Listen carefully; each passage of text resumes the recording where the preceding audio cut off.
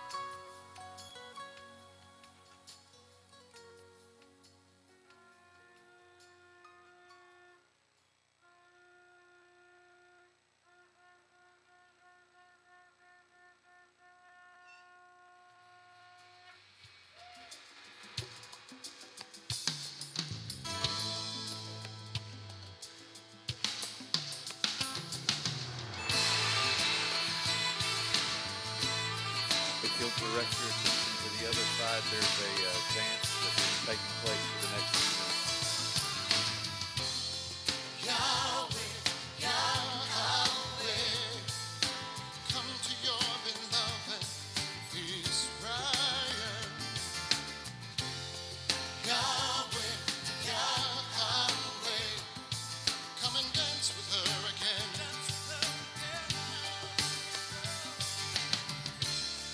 Yahweh, Yahweh,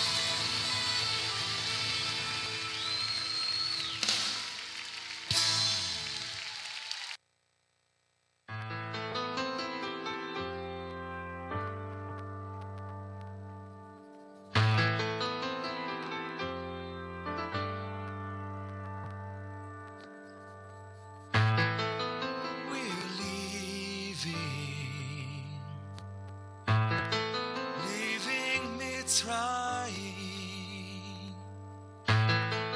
to worship our holy King. We follow our Redeemer. God leads us to the land He promised. We're leaving tonight.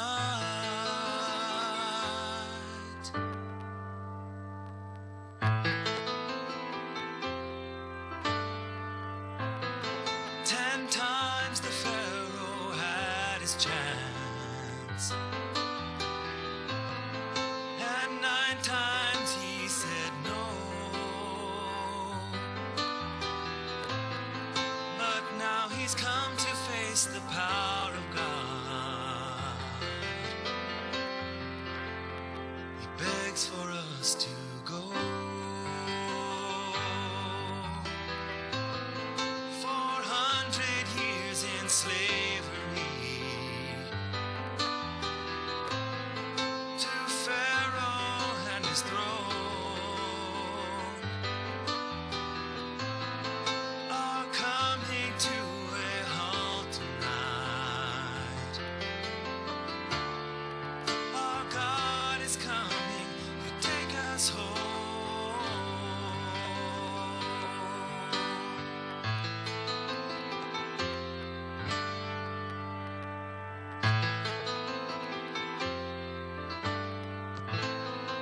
He requires of us a sacrifice, for only blood atones. And on the doorpost of our dwelling place marks us as His own. This lamb that we have slain tonight was offered in our place. Staff in hand we stand prepared to leave. We must eat this meal in haste,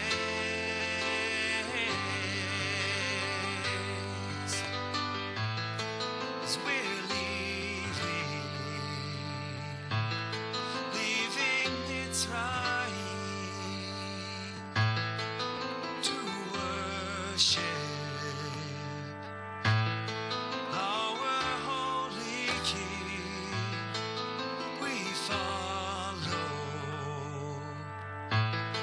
our Redeemer. God leads us to the land He promised. We're leaving tonight.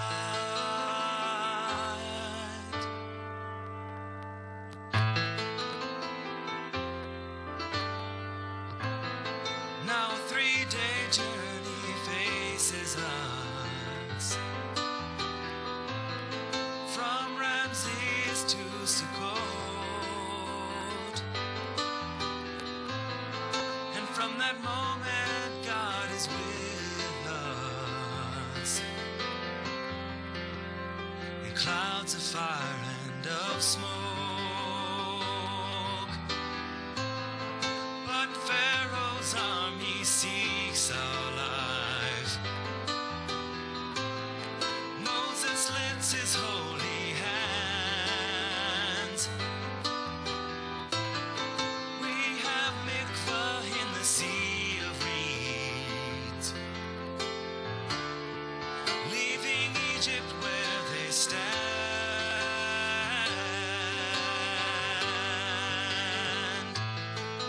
We're leaving Mitzrayim to worship our holy King. We follow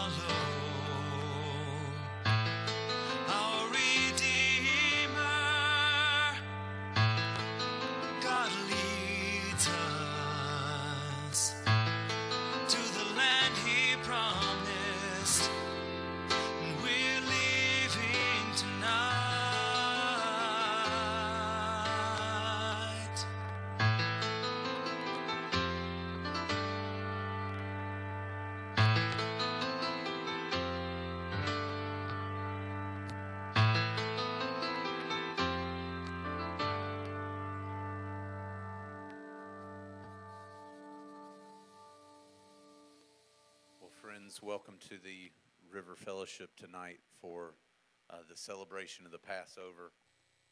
This gentleman over here that I'm pointing at, the person who's crying already, is Pastor Neil. It's one of those deals where it's one of those things that every time he sees that, it hits him, you know, because that was birth of a nation kind of stuff that happened that night so many years ago. I'm Nate Lee. I'm one of the elders here at the River Fellowship, and I have been given the awesome task of conducting the service for the Passover meal tonight that we're all going to partake of. Just very quickly, we're going to begin with prayer, and then I'm going to try to give everybody some introductory information that hopefully will help if this is your first Passover meal, because it is one of those things that it's kind of intimidating looking the very first time that you attend one of these, and we want to make you comfortable and help you understand what your role is in this and why this is something that you should care about, the events that happened nearly 3,500 years ago at this time of the year. So let's go ahead and pray before the Father and open up our service. Father God, your name is Yahweh Elohim. This is what you go by so often in your holy Hebrew language. And we thank you, Father God, for your amazing, amazing power and your amazing, incomprehensible love, that you would do the things that you did for the people of Israel that night all those years ago, the night that we commemorate tonight, and the things that you have done to keep them and, Father, to keep us all along the way. I firmly believe tonight that it is no accident that the people who are here are here. Yah, it is my great desire that Father, Son, and Holy Spirit would come to this service,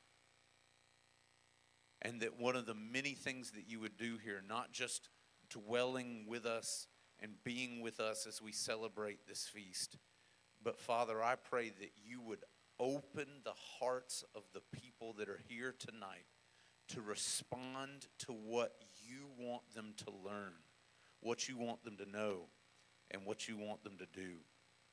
And it is my prayer, Father God, Yahweh, that you would make it where the people would understand the great and wonderful things that you have done and that you continue to do, and that we would have our hearts open to you for ministry, for healing, for true change in our hearts and our lives, and that those things would overflow in us to grow ministry and change and healing and salvation in the lives of those around us, in our communities. Father, may tonight not just have been the birth of a nation all those years ago, but may it be the birth of new life and new inspiration, new power, new destiny in the people that are here in this room. I thank you, Father, tonight for the very hard work of all the members of the River Fellowship, for their planning in this event, for their preparing this feast. Father, I pray that for every drop of sweat that they put in, every gift of love that they have given to you, Father, I just pray that you would exponentially multiply blessing to them for making it possible for us to celebrate you in the way that you have commanded. You are wonderful, and we praise your name, Yahweh. And it is in your name we pray. Amen. Well, friends, I want to welcome you. I definitely need to start with a couple of small confessions, okay, before we start. I taught here at the river a couple weeks ago, and what we were trying to do was make it where when we did the Passover Seder tonight, that the Seder wouldn't have to take 5 hours worth of time, because there's a lot of backstory that is needed when you try to communicate what this is about tonight. And one of the things that I accidentally said was that the people of Israel were enslaved in Egypt for 430 years. Exodus 12 verse 40 says that they lived in Egypt for 430 years. To be clear, they were not slaves that entire time. So I just wanted to correct that mistake. And I'm just going to tell myself a couple other little pieces here too. You know, on WBIR, the local news channel, it said that today it would be unseasonably warm, okay? And when I read that, I promise you, I thought it said that it was unreasonably warm. And I'm not sure that I was that wrong on that. So first of all, I appreciate you putting up with the fact that we're out here on a 90-degree day and doing this. Now I'm going to give you one more, okay? I'm going to give you one more. So the other night, kind of in the middle of worship, you know, I kind of up here with the band some, and I'm in the back. I needed to go to the restroom, so I went to the restroom, and I saw someone that I really needed to have a quick conversation with just really quickly before it was my time to go back up. And I had that quick conversation, and then the music played for the next song, and I realized I need to be up on the stage now. And once this song starts, I mean, you got to start singing in like 5 seconds. You've got no time to think. And so I'm going to make it. I'm going to get it to the microphone where I need to be so I can sing. And bless her heart, raise your hand, Cara Beth. Go ahead, raise your hand. Bless her heart, Cara Beth is standing between me and the microphone that I need to get to. And there's about 2 seconds left for me to get there. And in my head, what I said to her was, pardon me, but what came out of my mouth was, please move. And I just felt like I was the most rude person in the world. Only 2 or 3 people at this fellowship knew that happened the other night. So I went to her and apologized. But I just want it to be clear here, I'm not the perfect person to conduct this service. I'm going to do my best to be mistake-free tonight. But as I've just given you 3 very good examples of, I'm definitely not mistake-free in all that I do. So we are going to start the Passover celebration here tonight. But I want to introduce everyone to Passover who's introducing a Passover service for the first time. And I'm just curious, by raise of hand here, how many people who are in this room tonight would tell me that they are here for a Passover celebration for the first time? Can I just get a show of hands just very quickly? That is more people than I think a lot of people would think it is. So first of all, welcome that you are here. And we have first-timers that are joining us online on the live stream. So listen, I want you to understand, my heart certainly is with the people who have done Passovers for 40 years, but my heart is much more so for the people who are here the first time, okay? And I want that to be very, very clear. So for all of you who are new to this, it is my honor to try to help you in understanding why we're here tonight and what exactly it is we're celebrating, okay? So Passover is meant to be a multi-sensory experience that helps people have a much deeper understanding of the historical Passover story and how it affects the lives of the people in the time of Israel being in Egypt and in the time that we live in now, like that there's relevance to it now. There are lessons for us to be learned. It's kind of like one or two of those rides at Disney World. They call them 4D rides. The idea is when you're there, it's not just sight, but it's smells and it's sounds and it's tastes, and that all of those things are supposed to be a part of the learning of the story. And so I want you to understand we are going to have a lot of very deep symbolism in lots of the things that we're going to do tonight. And make no mistake, friends, whether you've been to one of these for 40 years or whether it's your first time, there are many lessons to be learned. There are many lessons to be remembered. There are many lessons to come.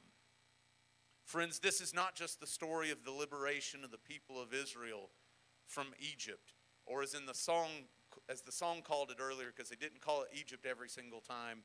The song called the land of Egypt Mitzrayim multiple times, which is the Hebrew word for the land of Egypt. The word Mitzrayim is a very strange word because it doesn't define the place so much. The word Mitzrayim means confined place. It's a tight place. It's a place where you feel uncomfortable. Okay? So that's what that word is supposed to connote. So if you ever hear the word Mitzrayim, it is the Hebrew word for the land of Egypt.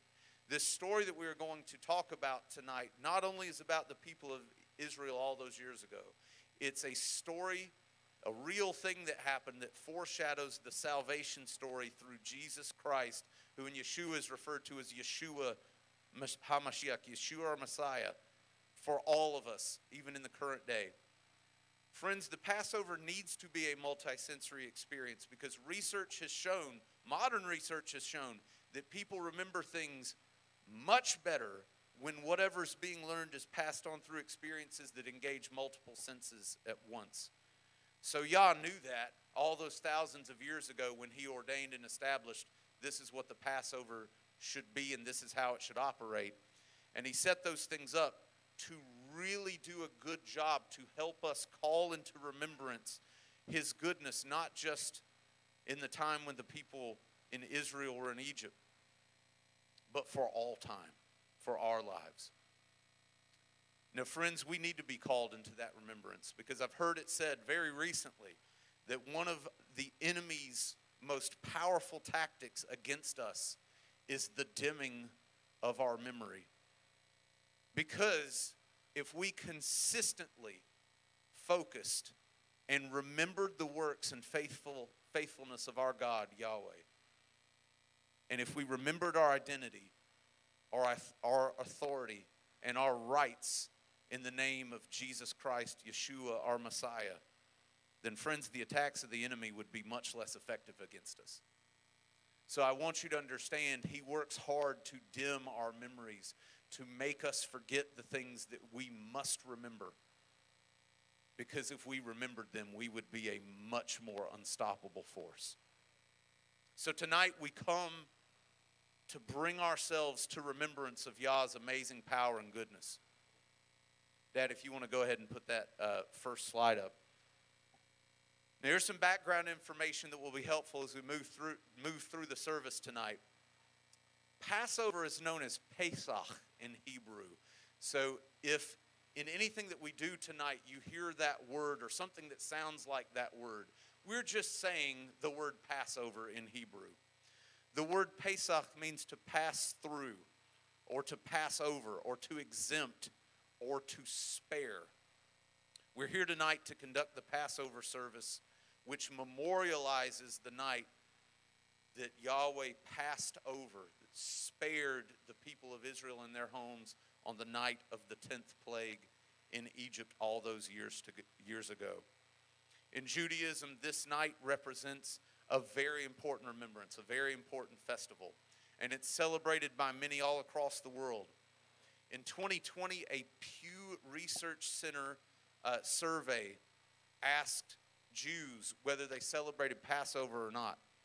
60% of Jews had celebrated a Passover service the year before the survey, which means they were keeping current with it. And 30% of even non-practicing Jews still attended a service that is very religious in its nature, even though they identified as not being religious people. So this survey, or this service, has very deep meaning to the people of Israel to this day. This service, friends, is known as a Seder.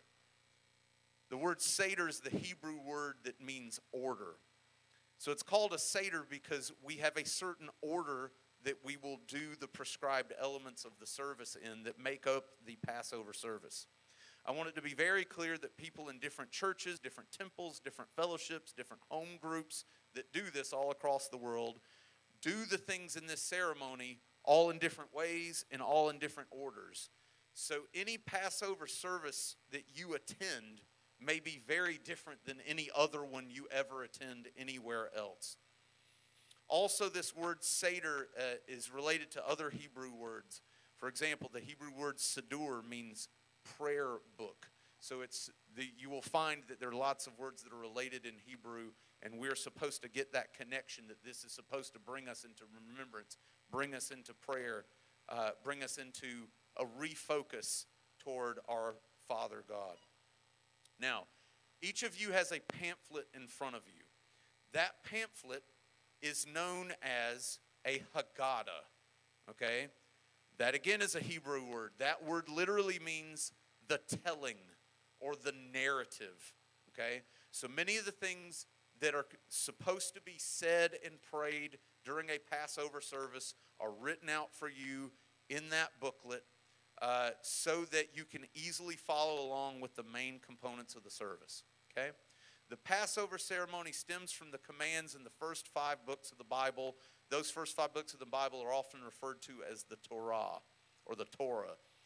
For Israelites to relate to their children the story of the Exodus from Egypt and to explain to the children how and why the Seder is done the way it is, according to the rules prescribed in Exodus 13, verses 6 through 10. And I'll quote those verses. It says, 7 days you shall eat unleavened bread. You will notice there is bread on your table that is not leavened yeast roll types of bread that you would eat at Golden Corral. And on the 7th day there shall be a feast to the Lord. Now we're on the first day of the festival here. There's also supposed to be a feast to the Lord on that day as well. It's just not mentioned in this specific part of the scripture that I'm reading. Unleavened bread shall be eaten for 7 days. No leavened bread shall be seen with you, and no leaven, no yeast shall be seen with you in all your territory. You shall tell your son on that day, it is because of what the Lord did for me when I came out of Egypt. And it shall be to you as a sign on your hand and as a memorial between your eyes, that the law of the Lord Yahweh may be in your mouth. For with a strong hand the Lord has brought you out of Egypt. You shall therefore keep this statute at its appointed time from year to year. And friends, this is that appointed day and that appointed time on the Hebrew calendar for this year that we are supposed to begin that festival of Passover. This service is a symbolic way to call us into remembrance of Yah's glorious deliverance of the people of Israel from slavery in Egypt, to remind us of Yah's deliverance for all of us from our own personal Egypts that have beset us in our own lives, and to call all people everywhere to remove arrogance, pride, and puffiness from our souls. I have a very old Haggadah. So they've been doing this for hundreds of years. This Haggadah is called the Union or the Universal Haggadah. It was copyrighted in 1923. And I want to read you a quote from the Haggadah that I just want to make clear is going to guide several of the things that we're going to do. We're very much going to follow this quote. Now, it's referring to an older version of the Haggadah, and it says, quote, "The old Haggadah, while full of poetic charm, contains passages and sentiments that are wholly, meaning entirely, out of harmony with the spirit of the present time." End quote. So I read that quote to say this.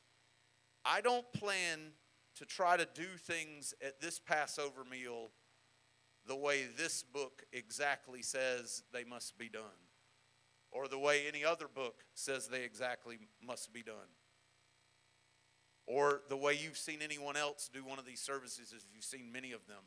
So I please ask, if you have been to 40 years worth of Passovers, please refrain from holding me to that expectation of doing it exactly a certain way that somebody else did it.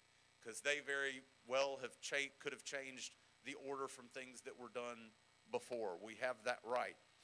Yeshua, at the Last Supper in the New Testament, intentionally changed certain things in this Passover, did them in ways that they had never been done before, and introduced those changes during his time on earth. So just know that if you're familiar with Seder services from other fellowships, you're going to see some things and maybe hear some things that are a little different than you would have seen or heard in those other services. Now, for those of you who are new to Seders, please know Seders are lengthy services. I'm sure you were flipping through that Haggadah and saw that reading. You said, oh boy, what are we in for? I just want you to know we will be moving through the Seder service that's prescribed in the Haggadah as quickly as I possibly can, while at the same time trying to do the service justice, okay? But the program plus the incorporated meal time, there's like an intermission style meal time in the middle of this. Once you put the whole run time together for the whole thing, it takes somewhere between 2 and 3 hours to complete. I'm going to try to keep it much more toward the 2-hour mark. Please know that it's advised for you to snack on the food that's in front of you.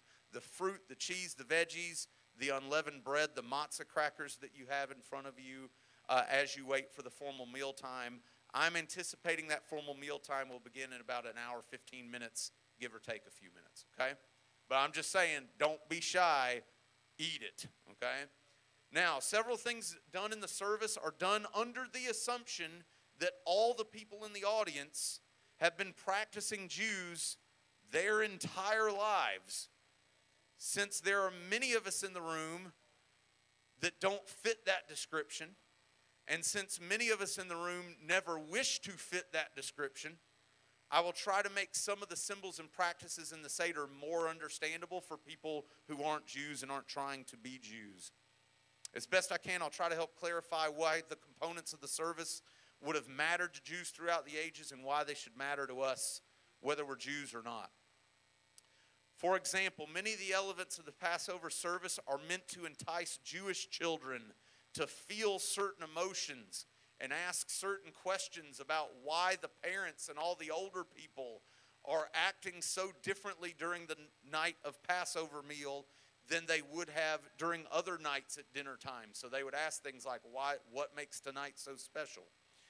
Now, friends, each participant in the meal is expected to drink 4 cups of wine, but we drink very small cups of grape juice here in this Seder service to keep the atmosphere maybe a little more family friendly. But I want it to be clear, with 4 very large cups of wine, some people become a little inebriated by the end of the evening, so it becomes kind of a very festive atmosphere toward the end. Now, I do want you to be clear, you might see some very small little cups of grape juice in front of you. You'll just have one. I'll tell you when to drink it, okay? But when you need a next one, just know the next one will be brought out. Does that make sense? But we will be having 4 of them tonight. Now, those 4 cups of wine represent the 4 promises that Father God Yahweh made to Israel in Exodus chapter 6, verses 6 through 7, which says the following. Say therefore to the people of Israel, I am the Lord. In Hebrew it says, I am Yahweh. And I will bring you out from under the burdens of the Egyptians, and I will deliver you from slavery to them. I will redeem you with an outstretched arm and with great acts of judgment. I will take you to be my people, and I will be your God, and you shall know that I am Yahweh Elohim, the Lord your God. Yahweh Eloheinu, who has brought you out from under the burdens of the Egyptians. There are 4 promises that Yah made to the Israelites there. Number 1, to bring Israel out of bondage, meaning to give them physical liberation from Egypt. Number 2, to deliver them from servitude, which meant to give them mental liberation and new identity. Sometimes we can be physically free, but mentally still slave. The third thing he promised was to redeem them from all their dependence on Egypt, which would have given them supernatural intervention, provision, and protection. And number 4, he promised to select Israel as the people of the Lord. which gave them the opportunity and the access for relationship and intimacy with God. A Seder's format is much like a 2-act play with a mealtime intermission between Act 1 and Act 2. Friends, Act 1 is considerably longer than Act 2 is. We will drink these 4 cups. The first one's drunk early in the Seder service after a blessing prayer. The second cup is drunk at the conclusion of Act 1 of the Seder. Then you have the intermission mealtime. The third cup is following grace that's said after the mealtime. And the fourth cup is at essentially the end of the Seder, at the end of Act 2. Friends, those 2 acts are split into 15 little parts that we're here to do. All right, here's what these are going to be as we move through tonight. Though we're going to talk about those 15 parts here in a second. At the conclusion of the Seder, the River Fellowship, Pastor Neil wanted me to make sure to mention to you, to invite you to stay for a brief opportunity to worship Yahweh, King of the universe. The point of tonight is not only to teach you about Yahweh and all the good things that he did through all of this, but to then give you a chance to express your appreciation to him through worship. So I want you to understand, you are welcome to come and go as you need. I get it, some of you are getting up at 3 in the morning to go to work. I completely understand that. But just know you're also welcome to stay with us for that portion of our service as well. We would love to have you worship Yah with us at that time. Now, I said that there are 4 cups of wine. In many Passover celebrations, it has also become customary to have a 5th cup of wine that's called the cup of Elijah, to celebrate Yah's promise to bring Israel to possess the land of Canaan and to remember Elijah's role as a forerunner of the Messiah. Now, we know through the New Testament in the Bible that Jesus, Yeshua, said that John the Baptist was Elijah in Matthew 17, verses 11 through 13, which reads, he answered, Elijah does come, and he will restore all things. But I tell you that Elijah has already come, and they did not recognize him, but did to him whatever they pleased. So also the Son of Man will certainly suffer at their hands. Then the disciples understood that he was speaking to them of John the Baptist. So friends, Elijah has already come to announce the coming of Messiah Yeshua. But many of the Jews have not yet come to know this. So they in their Passover meals are still awaiting Elijah to come. When that time in the service comes, I will ask a young member of the congregation to go and open the door for both Elijah and the Holy Spirit to enter this place, as Messiah has already come the first time and left the Holy Spirit with us. We eat and drink a lot at a Passover Seder. All the food and drink consumed during the explanation of the Seder is meant to be deeply symbolic parts of the Passover Seder experience. And we will address several of these symbols later in the service tonight. These symbols are the things that you would see on a traditional Seder plate, as I have in front of me, and several of you have these things on the plates in front of you. Those things include matzah, parsley, maror, harosis, a roasted lamb's shank bone, and what's called the afikomen. We're going to get into all of that later tonight and what it's about. Now, we should be now displaying on the screen the order of the Passover service, or at least the way that we will be doing it tonight. We will do several things, 15 things. The first thing is we will recite the Kiddush, which is a traditional blessing prayer. We will wash our hands. That's what the moist towelette wet ones are for on your table. 3, we will partake of the parsley dipped in salt water. 4, we will break what is called the middle matzah and hide one part to be eaten at the end of the meal as the dessert, and that dessert is called the afikomen. Number 5, we will tell of the story of Israel's deliverance from Egyptian bondage. 6, we will wash our hands again. That's why you have 2 wet ones packets in front of you, hopefully. 7, we will recite the blessing before the meal. 8, we will bless the matzah. 9, we will bless the bitter herbs. 10, we will combine the matzah, maror, and harosis and eat them together as a sandwich.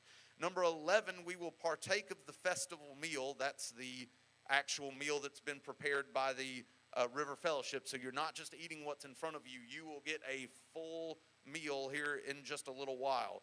River family, thank you again for doing all that, because some of y'all made some awesome sounding stuff.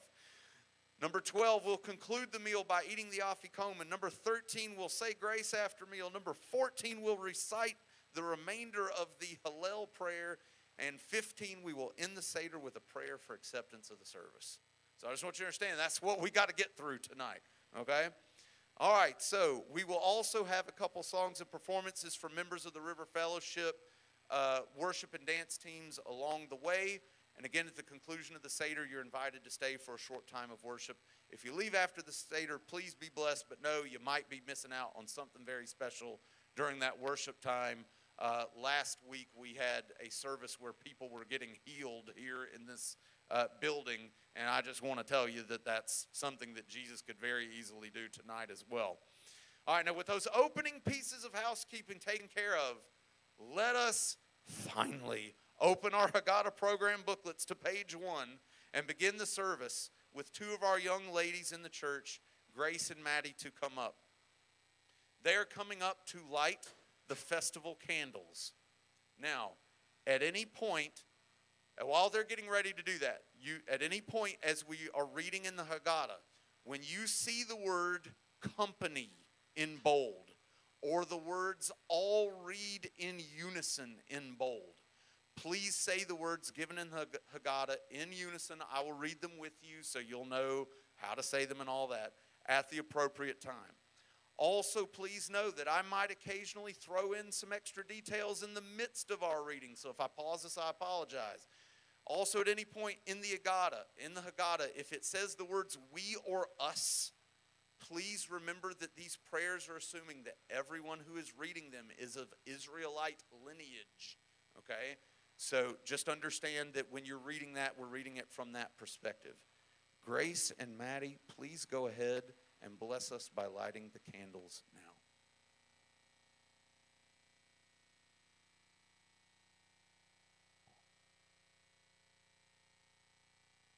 I hope the matchbook plays nice.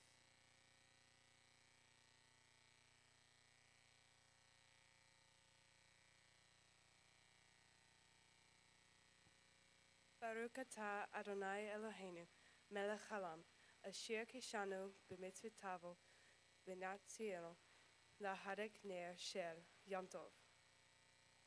Baruch atah Adonai Eloheinu melech haolam, shehechianu v'kimanu v'hegianu lazman hazeh. Praised art thou, O Lord our God, King of the universe, who has sanctified us by the commandments and has commanded us to kindle the festival lights. Praised are you, O Lord our God, King of the universe, who has kept us alive and sustained us and brought us to this season. May our home be consecrated, O God, by the light of thy countenance, shining upon us and blessing and giving us peace.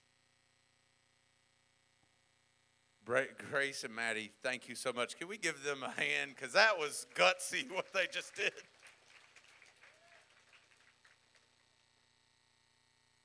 Very well done. As light for the festival of redemption is kindled by the hand of a woman, we remember that our Redeemer, the light of the world, came into the world as the promised seed of a woman, as stated in Genesis 3:15. Now we will recite the Kiddush, the prayer for sanctification of the festival. Let us praise God and thank him for all the blessings of the week that is gone, for life, health, and strength, for home, love, and friendship, for the discipline of our trials and temptations, for the happiness of our success and prosperity. Thou hast ennobled us, Lord, O God, by the blessings of work, and in love and grace sanctified us by the blessing of rest, through the commandment, 6 days shalt thou labor and do all thy work, but the seventh day is a Sabbath unto the Lord thy God. With song and praise and with the symbols of our feast, let us renew the memories of our past. Praised art thou, O Lord our God, King of the universe, who hast chosen us from all peoples and exalted and sanctified us with thy commandments. In love hast thou given us, O Lord our God, solemn days of joy and festive seasons of gladness. even this day of the feast of unleavened bread, a holy convocation unto us, a memorial of the departure from Egypt. Thou hast chosen us for thy service, and hast made us sharers in the blessing of thy holy festivals. Blessed art thou, O Lord, who sanctifiest Israel and the festive seasons. Friends, we are about to drink the first cup of wine, known as the cup of sanctification. So you will need to lift up your cup. Now, your cup, you'll have to open it, and there may be a little piece of bread on top of it, okay? If that's the case, we'll just set that bread aside because we're here for the wine at this point. Boy, that just went out to the whole world via online. I just said, quote, we're here for the wine. Nice. I'm totally going to get quoted out of context on that. We ready? All right. Say again. All right, here we go. Please lift your cup. And this is the prayer. And we say this together. Baruch atah Adonai Eloheinu melech haolam borei pri hagafen. Praised art thou, O Lord our God, ruler of the world, who hast created the fruit of the vine. Friends, please drink the first cup. All right. Now, at this point, we're washing hands. So you're getting the moist towelette out. Just one.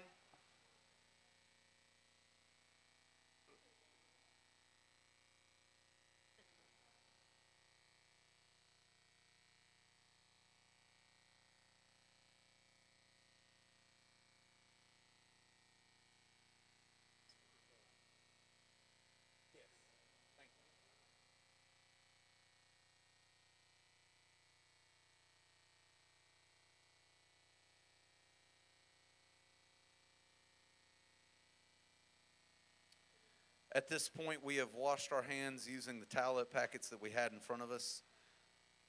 Later, we're going to talk again about washing, because there was a very important addition that Yeshua made at the Last Supper to the Passover Seder that he did during that night. All right, here we go. You'll notice I've taken on my Seder plate, I have lifted up these sprigs of parsley. Passover is a holiday that comes in the springtime when the earth is becoming green with new life. The vegetable of parsley, called karpas in Hebrew, represents life, created and sustained by Almighty God. I now am holding up a bowl of salt water. But life in Egypt for the children of Israel was a life of pain, suffering, and tears, represented by this salt water. Let us take a sprig of parsley and dip it into the salt water that you have in front of you to help us remember and understand that life is sometimes immersed in bitterness and tears. Notice that when you do this, if you gently shake the parsley, the salt water looks like tears falling from it. See, it's that multi-sensory perspective that we're talking about. This is one of the many examples of the food at Passover symbolizing something relevant to the experience of the people in Israel, in Egypt at the time of their slavery, but also to the experience of all people throughout all time. Now we will pray a blessing over this that we are about to eat. We're about to eat this parsley. Here we go. You ready? Baruch atah Adonai Eloheinu melech haolam borei pri ha'adamah. Praised art thou, O Lord our God, King of the universe, creator of the fruit of the earth. Please partake of the parsley that has been dipped in salt water. Now, note the very bitter taste in your mouth. Notice I didn't tell you that part first. This is meant to give people a literal taste, a picture of what life was like in Egypt for the Israelites, just how bitter their lives were. Now, I have 3 pieces of matzah here in this bag. I'll pull out one of them just to show you. I have 3 pieces of matzah in this bag that I have up here. It is my belief that those 3 pieces of matzah are symbolic of the Father, the Son, and the Holy Spirit. Others that don't believe that they represent those things believe that they represent the 3 patriarchs of Israel, Abraham, Isaac, and Jacob. Still others believe that they represent the 3, kind of main types of people that you might experience in Jewish society: priest, Levite, and common man. Now, while the Jews do not perceive these 3 pieces of matzah to mean Father, Son, and Holy Spirit, the Passover rules prescribe that the middle matzah, which I'm claiming represents the Son of God, Yeshua, our Messiah, Jesus Christ, to be broken. That's part of the service that Jews do. And they might not be able to tell you why they do it, but they do it faithfully, as if it's something that had to happen, that must be done, that is a part of them, that is a part of this celebration. Half of that piece of matzah stays in this Seder dish, which I believe implies Jesus' continued and forever oneness with Yah and the Holy Spirit. He's there with them all the time. But the other half is broken off. It's sent away, and it's hidden. I believe that this symbolizes Yeshua coming to earth, doing his ministry, being crucified, being killed, being murdered, and being buried. I think that's what that picture is supposed to communicate to the Hebrew people. Now, friends, after our mealtime, it's customary for me to hide that piece of matzah somewhere in this room. And our children will seek out, and one of them will find this hidden piece of matzah, and I will redeem it. I will redeem it. I will pay back for what is mine. And we will eat it together as the dessert for our meal. Now, at this point, I'm going to break that middle piece of matzah. As I said, must be done.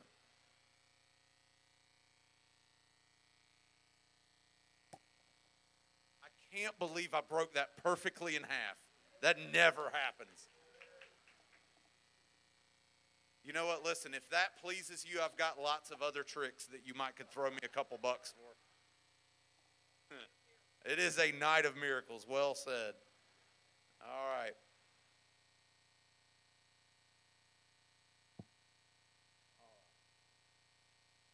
Now, the following, what I'm about to say, is what often is said in Jewish Passover celebrations regarding the bread.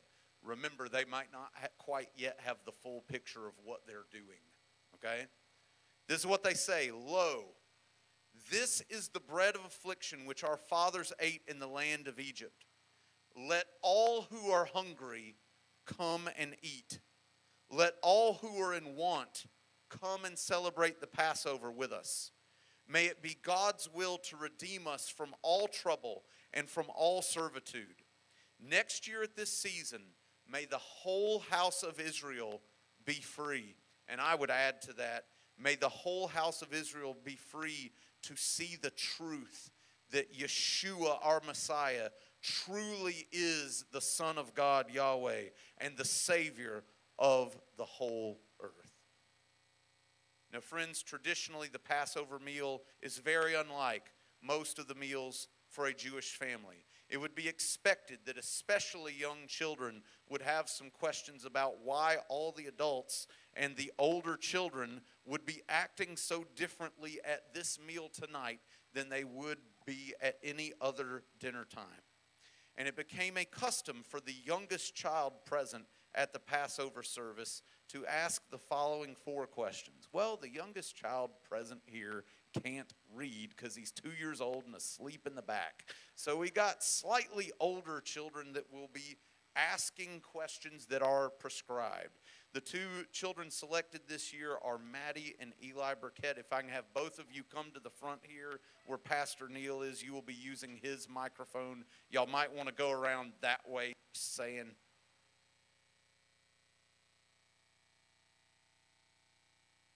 So Maddie, if you will read the first 2 questions, and Eli, if you will read the 3rd and the 4th one, please.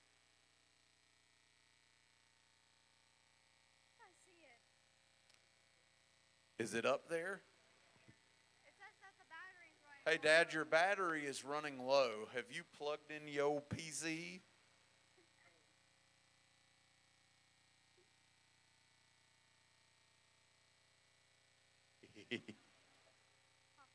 Hey, really quickly, we can have them read this without that. This technology thing is not the death of paper. All right. Maddie, will you come here, please? That is the first question starting right there. Do you see it? It is okay.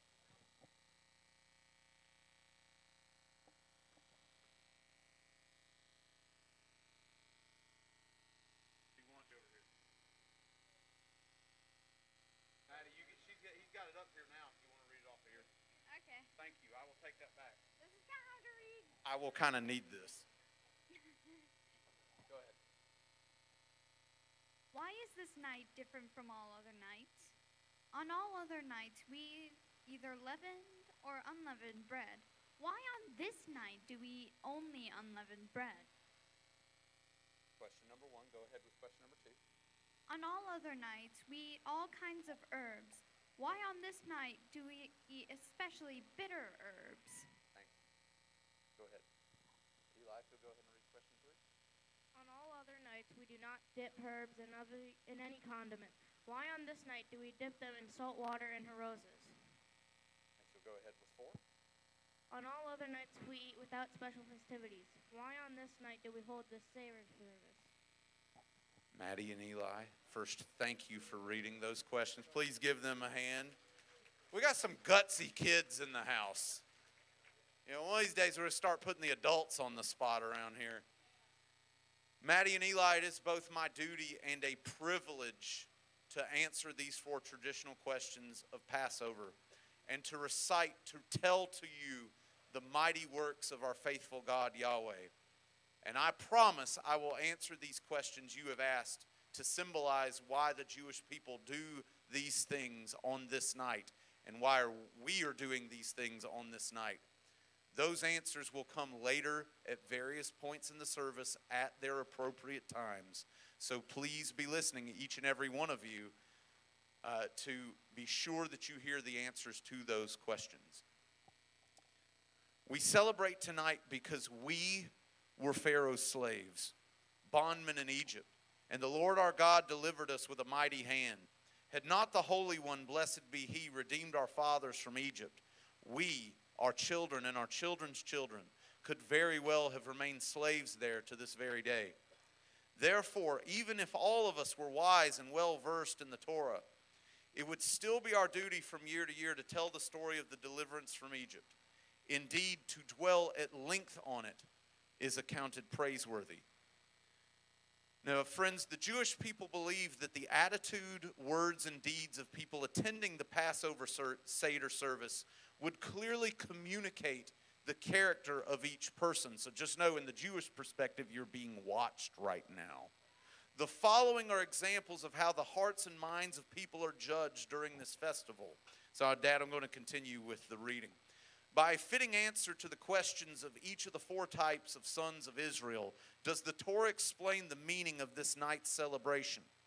The wise son, eager to learn, asks earnestly, what mean the testimonies and the statutes and the ordinances which the Lord our God hath commanded us? So a person that would ask a question like this, we just said, would be considered wise.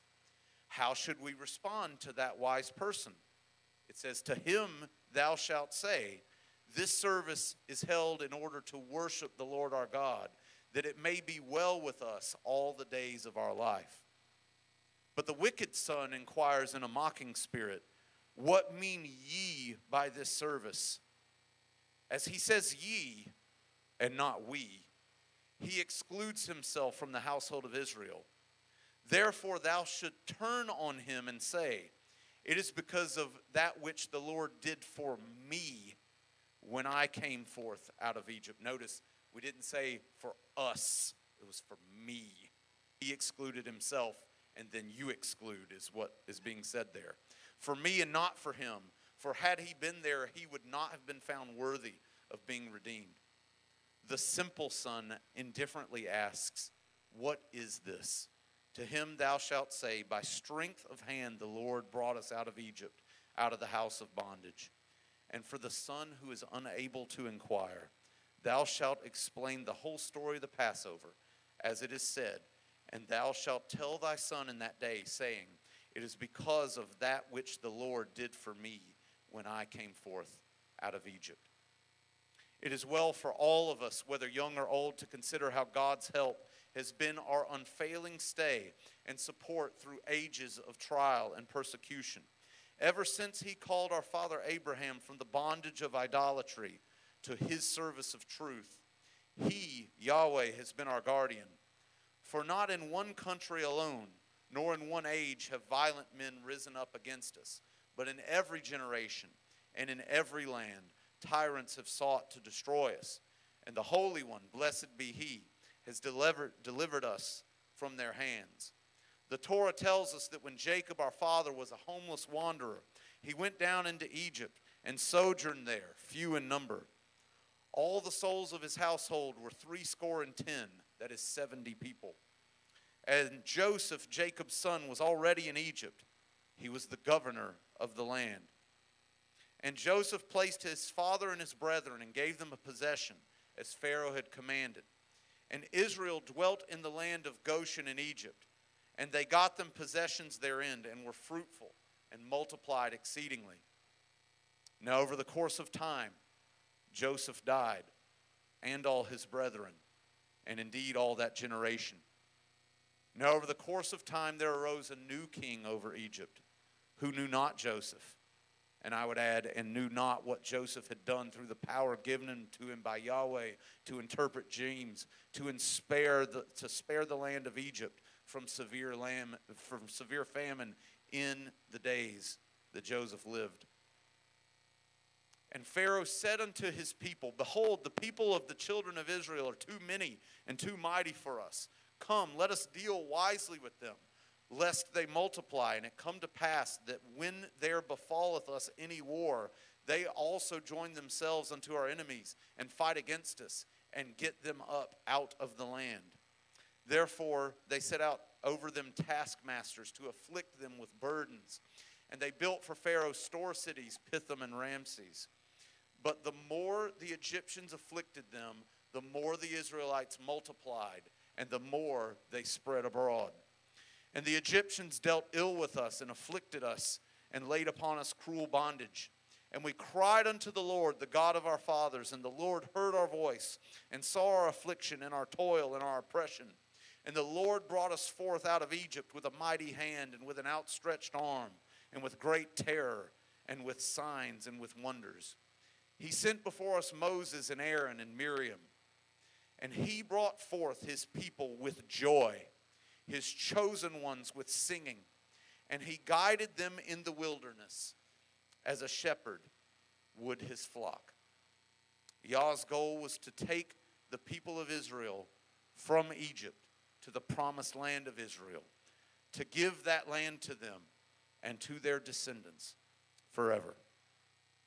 Therefore, he commanded us to observe the Passover in its season from year to year, that his law shall be in our mouths, and that we shall declare his might unto our children, his salvation to all generations. This is the first time where it says all say in unison, so we all about to read together. Who is like unto thee, our Lord, among the mighty? Who is like unto thee, glorious in holiness, fearful in praises, doing wonders? The Lord shall reign forever and ever. Amen.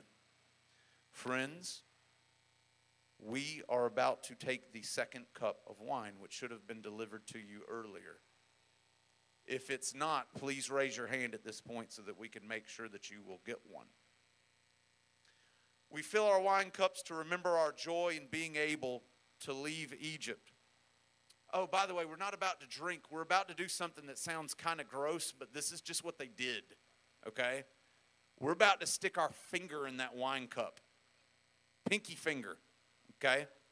No, you're like, dude, that's the only finger I could fit in there. I get it, okay?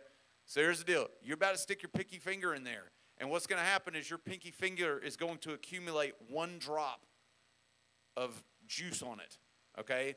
And then what we're going to be doing is as we get one drop of juice on our finger, we will then kind of flick it onto the little white plate in front of us. You'll see why here in a minute, I promise. Some of y'all for the first time are like, he must be crazy, think I'm about to do that. Well, this is just what they do. Now, we're filling our wine cups to remember our joy in being able to leave Egypt. Yet our happiness is not complete, friends, because the Egyptians, who are also God's children, suffered from Pharaoh's evil ways and from the plagues that they endured. Therefore, we spill a drop of wine from our cups, and we could either use a finger or a spoon, but it's typically a finger. As we say each plague, are you ready? We are about to do this. Where's my plate? Ah, there it is. It's way over there. I need to get myself organized.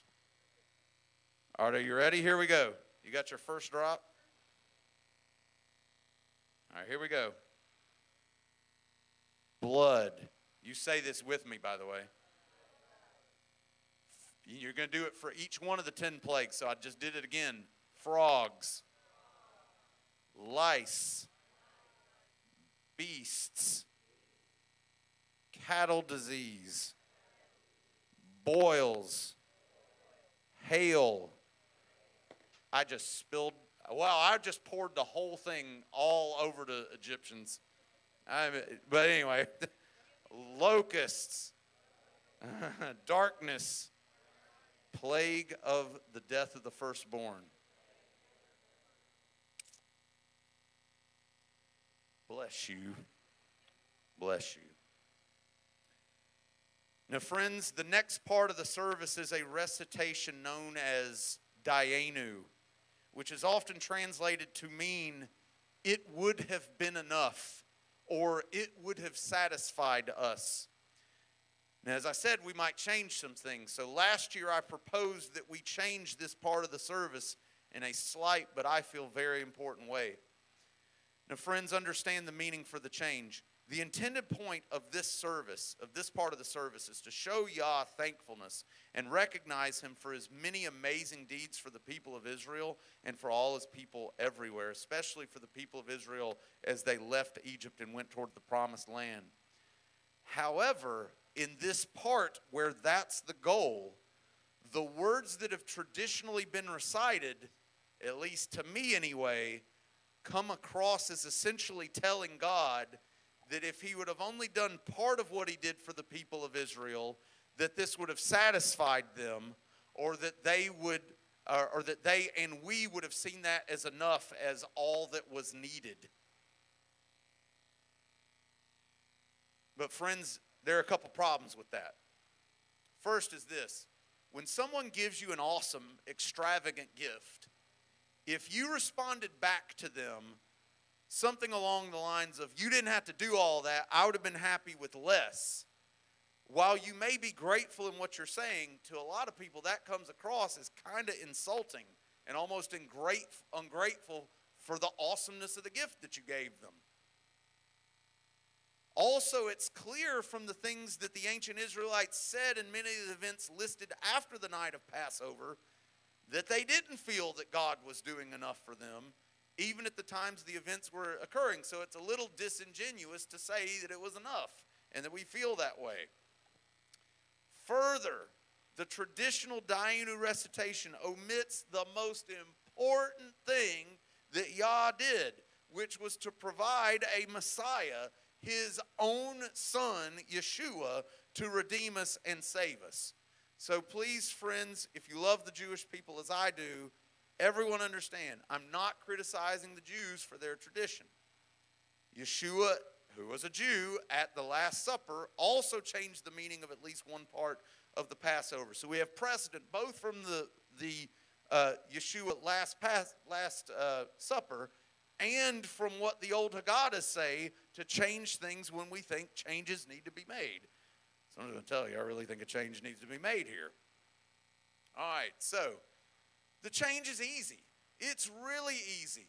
We're just going to add one word that's going to change the whole meaning. So I'm proposing two real quick, simple changes to the Dainu. Now, everywhere it says in your Haggadah and up, maybe even up on that screen, anywhere it says Dainu, I am proposing that you say Lo Dainu. We're going to add one word to the front of that. Now, remember the phrase Dainu means it would have been enough. The phrase Lo Dainu means it would not have been enough, which admits that we needed everything that Yahweh did along the way, not just each individual thing he did in isolation. That we're understanding that we needed the totality of what he did. It wouldn't have been enough for him to just do the one thing. We needed him to do all the things. All right, so I encourage you to read it that way. Also, there will be coming a moment at the end of the recitation where I'll be adding one statement to the end of the Dainu list about Yahweh providing Messiah. After that added statement that I will read, I will invite you on that last one to simply say Dainu, because that, his providing of the Messiah, was enough for us. Then feel free to sing the traditional Dainu song as is typically done at a Seder service. By the way, the Dainu song is really easy. You literally say the word Dainu 100 times in a row. And I'm not saying it's exactly 100, but that's kind of what it feels like. And you'll get the tune. It's easy. Are you ready? Let's begin the recitation. Here we go. How manifold are the favors which God has conferred upon us. Had he brought us out of Egypt and not divided the sea for us? Lo Dainu. Look at y'all, you are so smart. Had he divided the sea for us and not permitted us to cross on dry land? Lo Dainu. Had he permitted us to cross on dry land and not sustained us for 40 years in the desert? Lo Dainu. Had he sustained us for 40 years in the desert and not fed us with manna? Lo Dainu. Had he fed us with manna and not ordained the Sabbath? Lo Dainu. Had he ordained the Sabbath and not brought us to Mount Sinai? Lo Dainu. Had he brought us to Mount Sinai and not given us the Torah? Lo Dainu. Had he given us the Torah and not led us into the land of Israel? Lo Dainu. Had he led us into the land of Israel and not built for us the temple? Lo Dainu. Had he built for us the temple and not sent us prophets of truth? Lo Dainu. Had he sent us prophets of truth and not made us a holy people? Lo Dainu. And here's the statement that I shall add. And please say Dainu only after this statement. And he sent his son, Messiah Yeshua, in the flesh to die for our sins and be resurrected from the dead on the third day, that we might be cleansed from all unrighteousness and be made joint heirs with Yeshua to live eternally in heaven with him. And now we all together say, Dainu, because that, in Yah's good judgment, was sufficient to save each and every one of us. Friends, if you want to sing the song and you know how it goes, go ahead.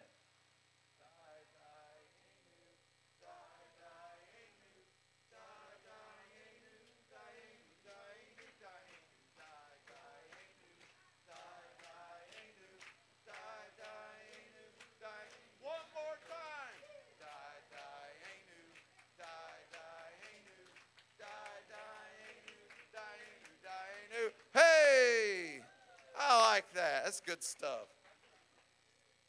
How much more then are we to be grateful unto the Lord for the manifold favors which he has bestowed upon us? He brought us out of Egypt, divided the Red Sea for us, permitted us to cross on dry land, sustained us for 40 years in the desert, fed us with manna, ordained the Sabbath, brought us to Mount Sinai, gave us the Torah, led us into the land of Israel, built for us the temple, sent unto us prophets of truth, sent unto us Messiah Yeshua to save us all from death and hell, and made us a holy people to perfect the world under the kingdom of the Almighty in truth and in righteousness. I think I might have added that part. You didn't have it. Let all the people in the house say amen. Now, it's time to discuss the various food symbols that we have in front of us for Passover. You may be wondering what some of these objects are on the table in front of you for. Let's continue in the Haggadah. Should enemies again assail us, the remembrance of the exodus of our fathers from Egypt will never fail to inspire us with new courage. And the symbols of this festival will help to strengthen our faith in God who redeems the oppressed. Therefore, Rabban Gamaliel, teacher of Rabbi Saul, that's Paul the apostle in the New Testament, and this Rabban Gamaliel was a noted sage, declared, whoever does not well, deeply consider the meaning of these three symbols, Pesach, Matzah, and Maror, has not truly celebrated this festival. I didn't ask anybody in the company to say this out loud, so somebody's just going to have to step up, one of you adults, and ask the question up there. Hopefully it's up there. Or maybe it's in the reading. My man said, what is the meaning of Pesach? Well, let's talk about it. I'm lifting up the roasted lamb shank bone here. Pesach means Pashal, or Passover lamb, and is symbolized by the shank bone. It was eaten by our fathers while the temple was in existence as a memorial of God's favor. As it is said, is the sacrifice of the Lord's Passover, for that he passed over the houses of the children of Israel in Egypt when he smote the Egyptians and delivered our houses during the night of the 10th plague. As God in the ancient watch night at the very first Passover passed over and spared the houses of Israel, so did he save us in all kinds of distress. And so may he always shield the afflicted and forever remove every trace of bondage among the children of man. Friends, according to the rules of Passover decreed in Exodus, the Passover lamb had to be a male without blemish that was 1 year old. Now, friends, listen to this. I'm claiming Yeshua is this Passover lamb, and you're going to see it and hear it as we read this, or as I talk to you about it. This Passover lamb was tied to a post for 3 days. At the appointed time, the lamb was slaughtered, gutted. It had a stake driven through it vertically and was hung on that stake. And its intestines were wrapped around its head. The Jews called that lamb the crowned sacrifice because of how they wrapped the intestines around its head. It looks like a crown from the distance. When Yeshua died, please remember, a crown of thorns was placed upon his head, and he was hung publicly on a stake, just like that Passover lamb was. This is very clear symbology pointing to the lamb which is going to provide for you your salvation. This is what is supposed to happen to it.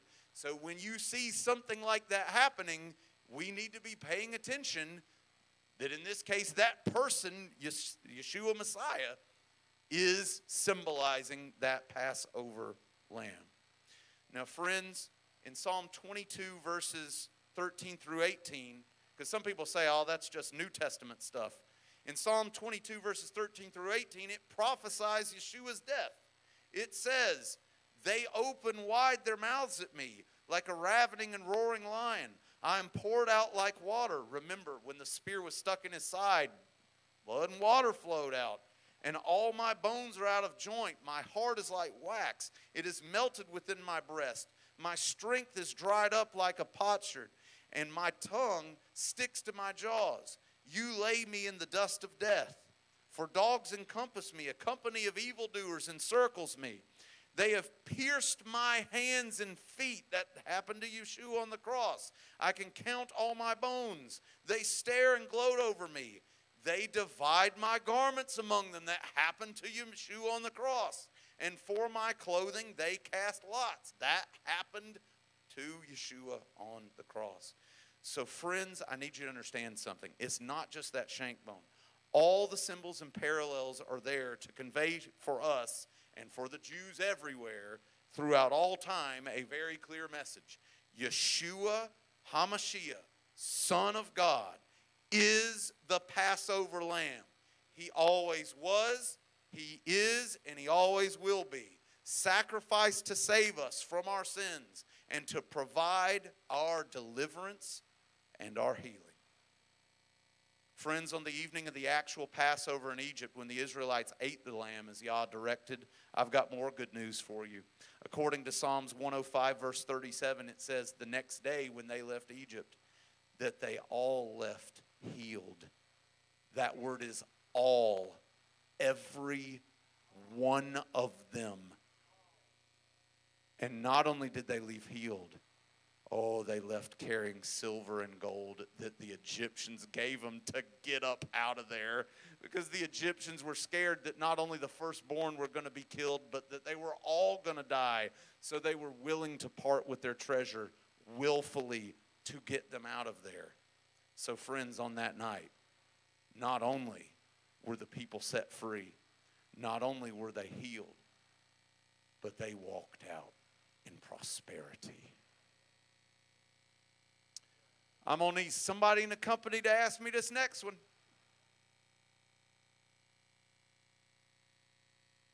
The question is, what is the meaning of matzah? Now, Maddie, you helped ask 4 questions up here.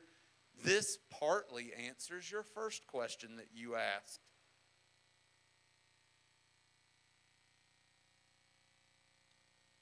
Matzah, called the bread of affliction, was the hasty provision that our fathers made for their journey out of Egypt. As it is said, and they baked unleavened cakes of the dough which they brought out of Egypt. There was not sufficient time to leaven it, for they were driven out of Egypt and could not wait, could not tarry. Neither had they themselves prepared for them any provisions.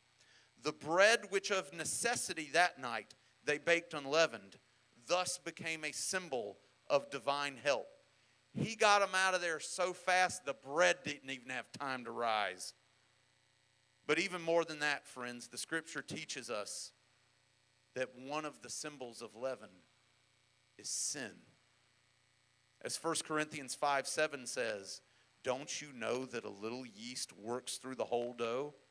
Get rid of the old yeast, that you may be a new batch without yeast, as you really are, for Messiah, our Passover lamb, has been sacrificed. During the season of Passover, let us break our old habits of sin and selfishness and begin a fresh, new, and holy life before Yahweh our King. I'm going to need somebody in the company to ask that last one. Thank you. What is the meaning of maror? Maddie, this will help answer the second question. So we can lift up the parsley, or I could get my hand in that horseradish. I'm going to lift the whole thing up because I don't want to touch that horseradish right now. Maror means bitter herb in Hebrew. We eat it in order to recall that the lives of our ancestors were embittered by the Egyptians. As we read in the Torah, and they made their lives bitter with hard labor in mortar and bricks and in all manner of field labor. Whatever task was opposed upon them was executed with the utmost rigor. As we eat it in the midst of the festivities on this night, we rejoice in the heroic spirit which trials developed in our people. Instead of becoming embittered by them, they were sustained. and strengthened. Maddie, that part that I just read helped answer your second question that you asked. You're very welcome. Thank you for saying thank you. That is amazing. You know, somebody must be training you really well, and it's probably your mama.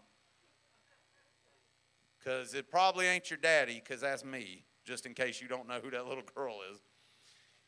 Proud of you, girl. In every generation, each Jew should regard himself as though he too were physically brought up out of Egypt. Not our fathers alone, but us also did the Holy One redeem. For not alone in Egypt, but in many other lands have we groaned under the burden of affliction and suffered as victims of malice, ignorance, and fanaticism.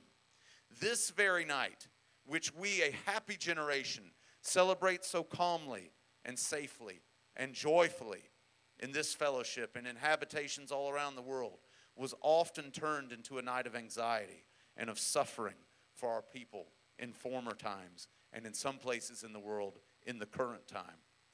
Cruel mobs were ready to rush upon them and to destroy their homes and the fruits of their labors. But undauntedly, they clung to their faith in the ultimate triumph of right and of freedom. Champions of God, they marched from one Egypt into another, driven in haste, their property a prey to the rapacious foe, with their bundles on their shoulders and Yah in their hearts.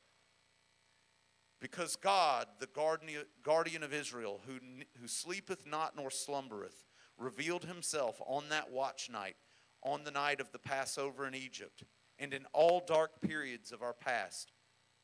As the Redeemer of the enslaved, we keep this night as a watch night for all the children of Israel, dedicated to Yahweh our Redeemer.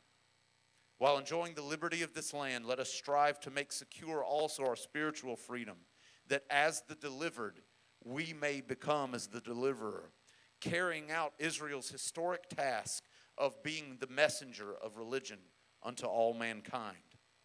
So it is our duty to thank, praise, and glorify God, who brought us and our forefathers from slavery unto freedom, from sorrow unto joy, from mourning unto festive gladness, from darkness unto light.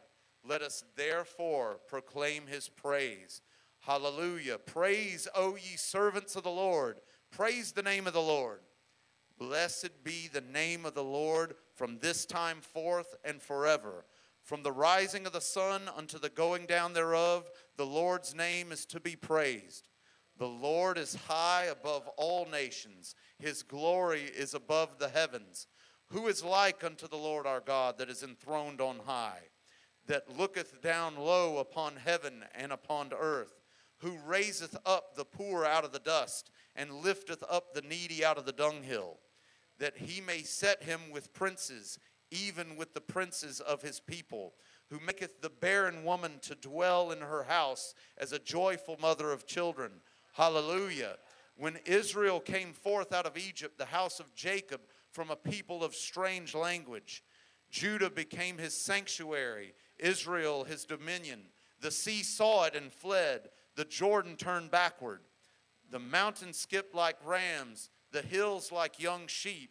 What aileth thee, O thou sea, that thou fleest? Thou Jordan, that thou turnest backward? Ye mountains, that ye skip like rams, ye hills like young sheep. Tremble, thou earth, at the presence of the Lord, at the presence of the God of Jacob, who turned the rock into a pool of water, the flint into a fountain of waters. Friends, it is now time to wash our hands in preparation for the meal. So if you want to get that second packet out, awesome.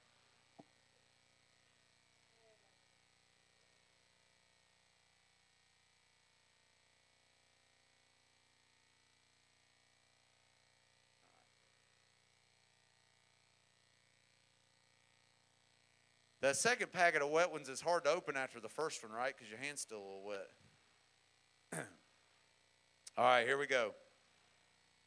We wash our hands before the meal, and we say the blessing that should be put up here on the board.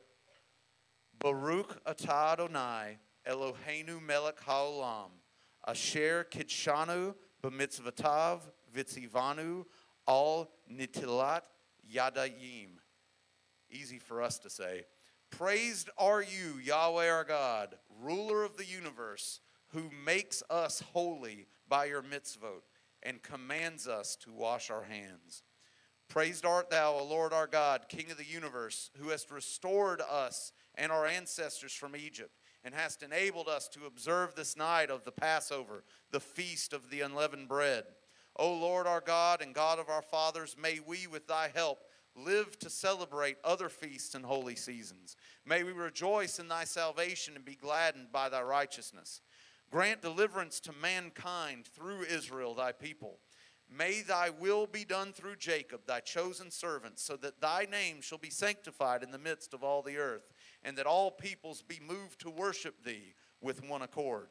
And we shall sing new songs of praise unto thee for our deliverance and for the deliverance of our souls. Praised art thou, O God, Redeemer of Israel. Friends, remember that second cup of wine that you put your finger into? We're about to drink that. Hope you washed your hands before you came in here. Now, the second cup of wine is known as the cup of deliverance. We celebrate that Yah decided to deliver the people of Israel out of the bondage of Egypt. Even today, though, friends, we have spiritual Egypts from which we still need deliverance in all generations. And we read this next part in unison. Baruch atah Adonai, Eloheinu melech haolam, borei pri hagafen. Praised art thou, O Lord our God, King of the universe, who has created the fruit of the vine. Please drink the second cup of wine.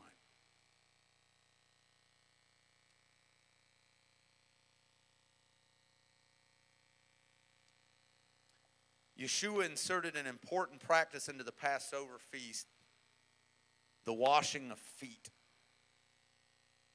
Let us also reflect upon that gesture of humility and the lesson of commitment made by Messiah Yeshua. When on the final Passover he ate on earth at the Last Supper, he laid aside his garments and girded himself with a towel. According to John 13, verses 1 through 17, Yeshua washed the disciples' feet after he arose from supper, which the supper that we'll have in a few minutes. But I'm bringing it up here because the time for supper is about to commence. The people in Yeshua's time wore sandals and walked through lots of dirt and mud. Their feet would have been sweaty and dirty nearly constantly. In that culture, washing feet was a job that people in society made servants do. This should have been done when they entered the house, but on that night at the Last Supper, it's implied that it didn't happen that way. By washing the disciples' feet, Yeshua showed that at his first coming centuries ago, that he didn't come as a king to conqueror, although he was and is king, but rather as a servant to suffer. But friends, when he returns, he will come as the conquering king. On the night of the Last Supper, the disciples were arguing during supper who among them was greatest. Thank you for not doing that here tonight. I will now read John 13, verses 3 through 15 to set the scene quickly.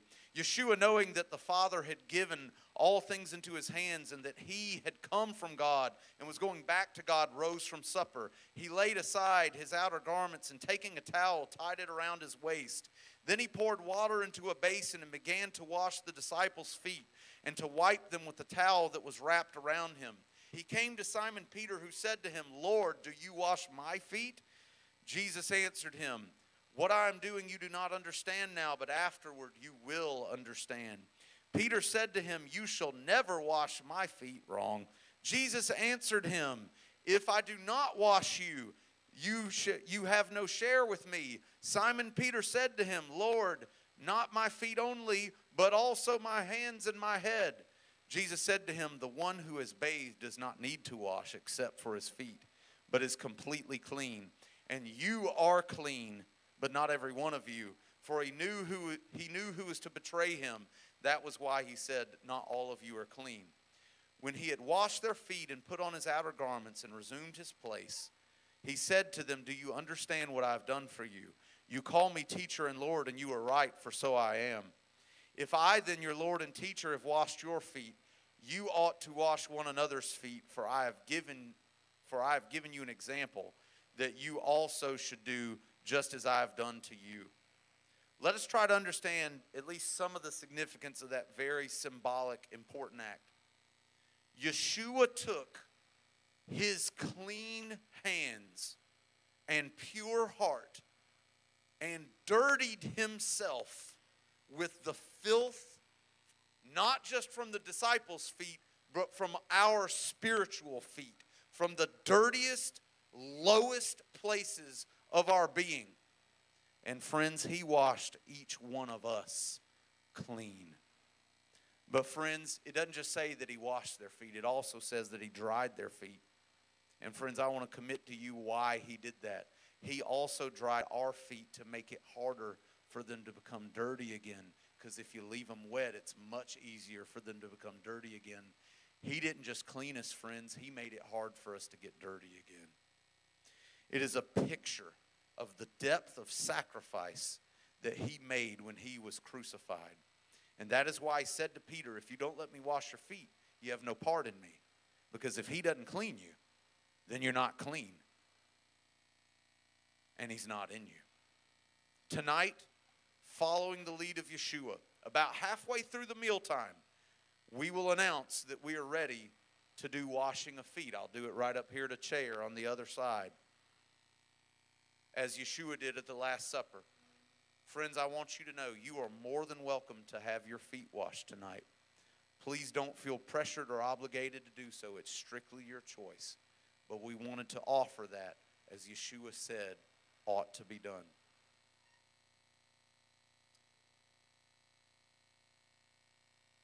All right, now I'm breaking a piece of matzah here, and we're about to read a prayer in unison. Here we go. You ready? Baruch atah Adonai, Eloheinu melech haolam, hamotzi lechem min haaretz. Praised art thou, O Lord our God, King of the universe, who bringest forth bread from the earth. Baruch atah Adonai, Eloheinu melech haolam, asher kidshanu b'mitzvotav vitzivanu al achilas matzah. Praised art thou, our Lord our God, King of the universe, who has sanctified us through thy commandments and ordained that we should eat unleavened bread. Friends, please eat the matzah.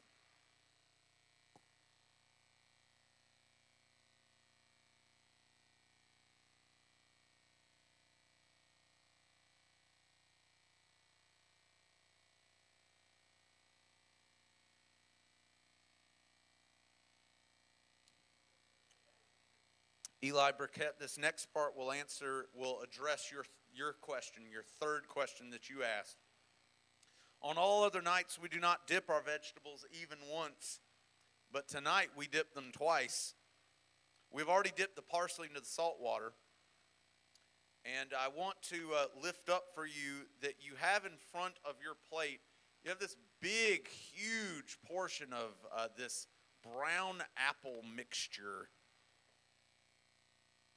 Now, well, mine's huge. If you want some of mine, come get it. Somebody said mine ain't huge.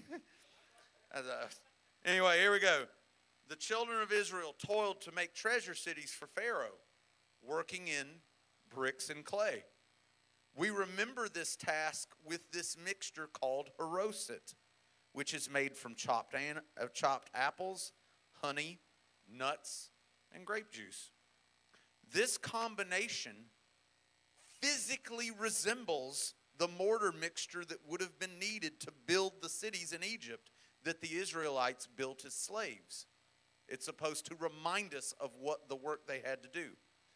So, let us once again scoop some bitter herbs, but this time in the form of horseradish. Y'all about to get lit up. Onto a small piece of matzah. So you're going to put some of that horseradish that you have on your plate onto a small piece of matzah. Y'all, we're about to make a little sandwich.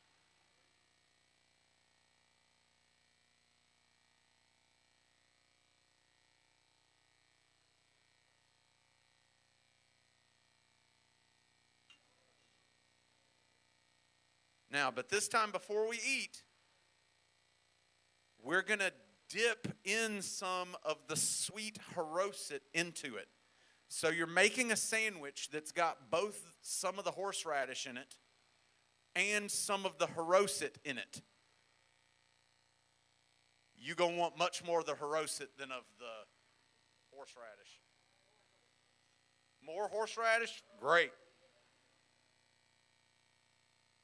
So I've got my bottom piece of my matzah sandwich. I've got the horseradish on top of that. I got the haroset on top of that. And then I'm going to close up my little matzah sandwich that we're going to have.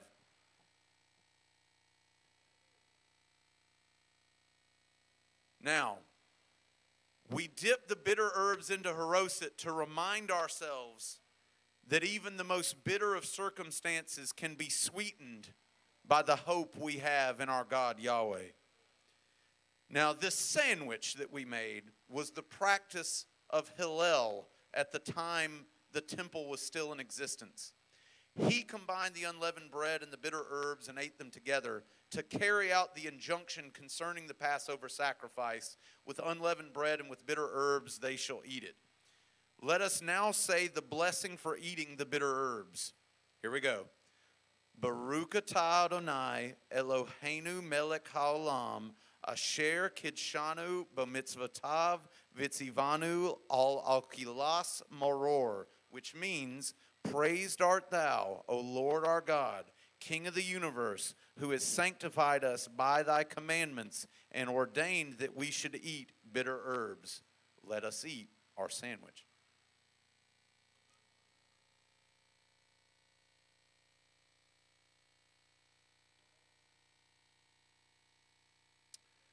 You get a little bitter, but man, you get a lot of sweet.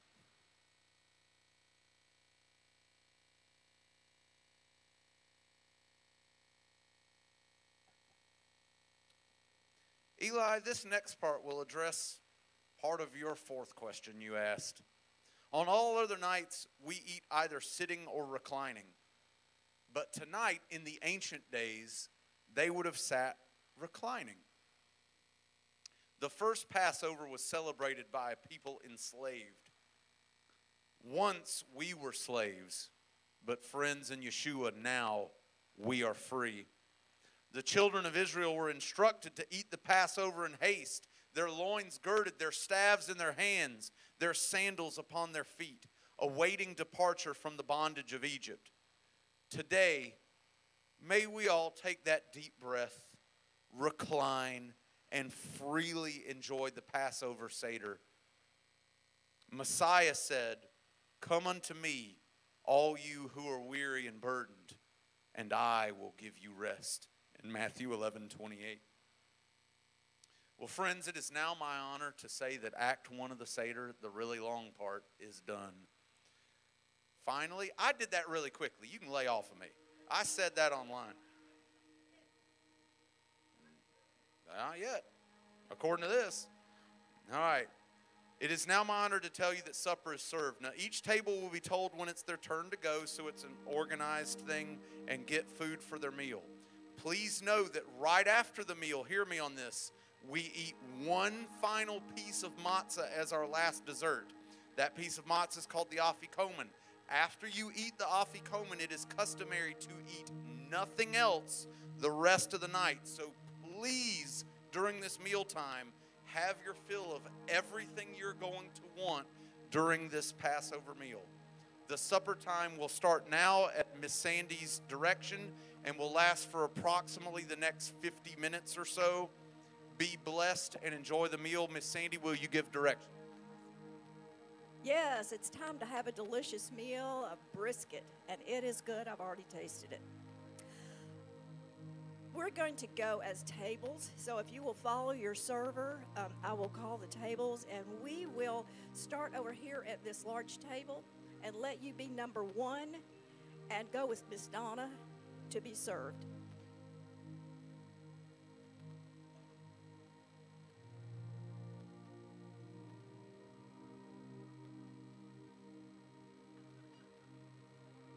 Coffee will be available with your meal.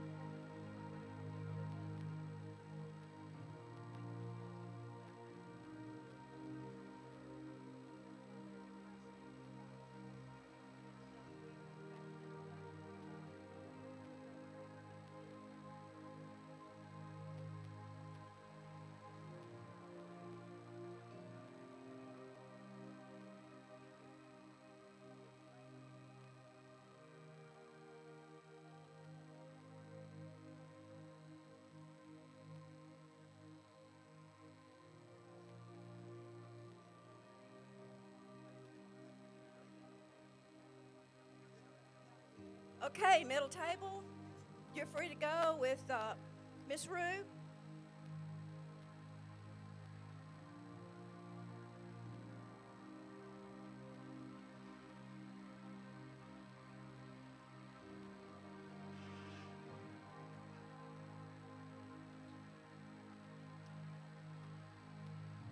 Friends, we're finished with our Seder plates, so if you would like to throw those away, you can throw those away anytime.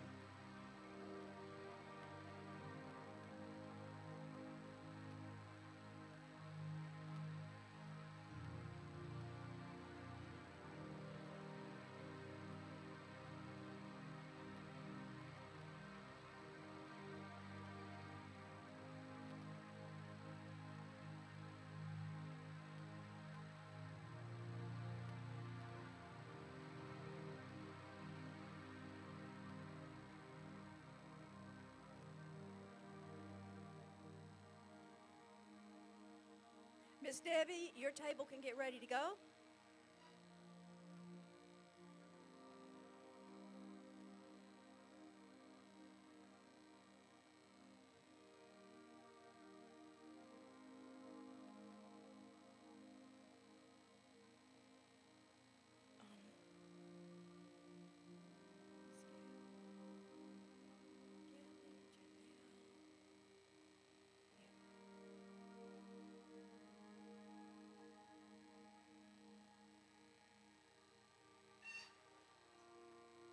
Gabby, Janelle, and Tammy, your tables can go.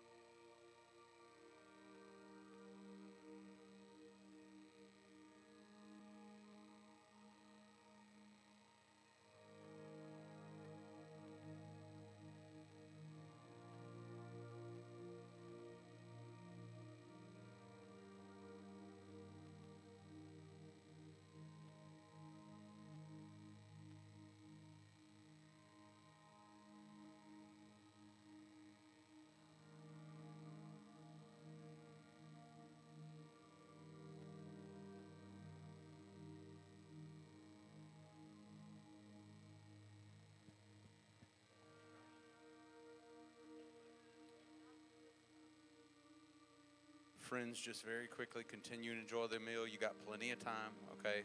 Don't worry about that you're running out of time or anything. I just want to let it be known that we are ready to begin washing people's feet that wish to have feet washed. It's no rush or anything like that. No obligation. We just want to offer it as the service. So if and when you are ready to do that, feel free and just head over to the carpeted area.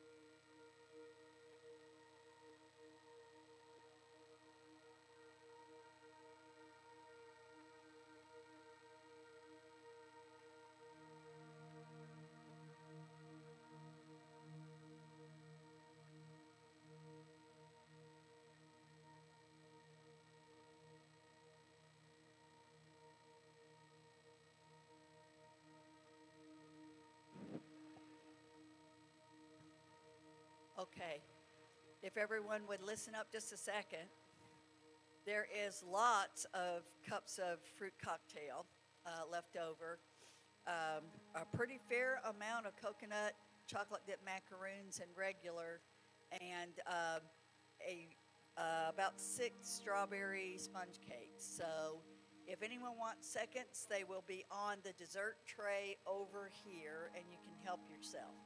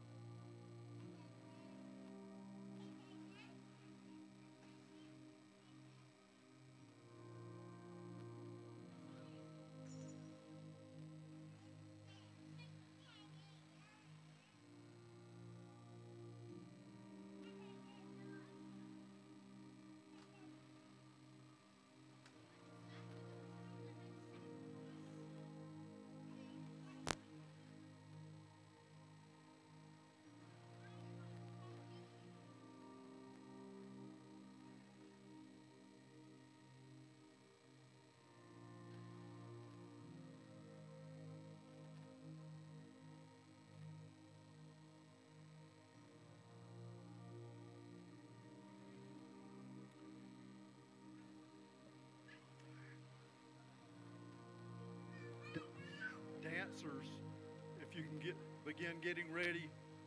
We're going to move on pretty soon.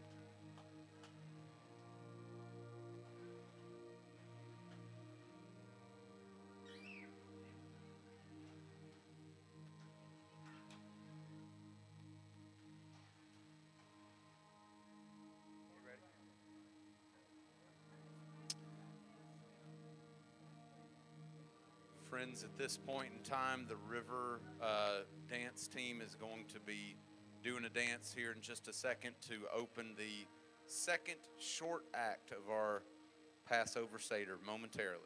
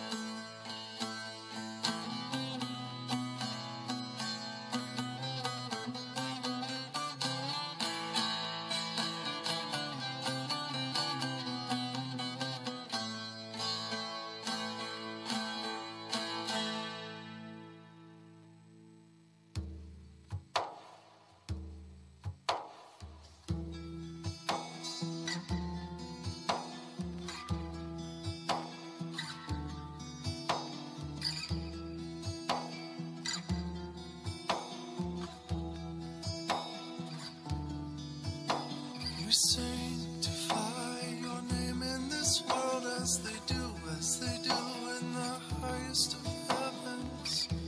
As it is written by your prophets, they call to each other and sing.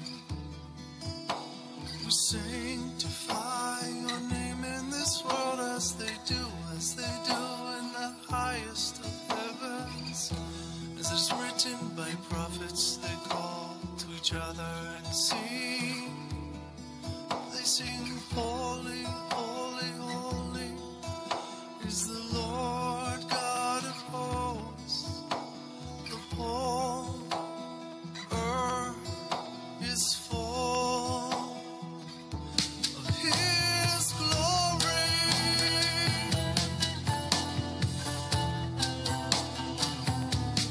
His glory.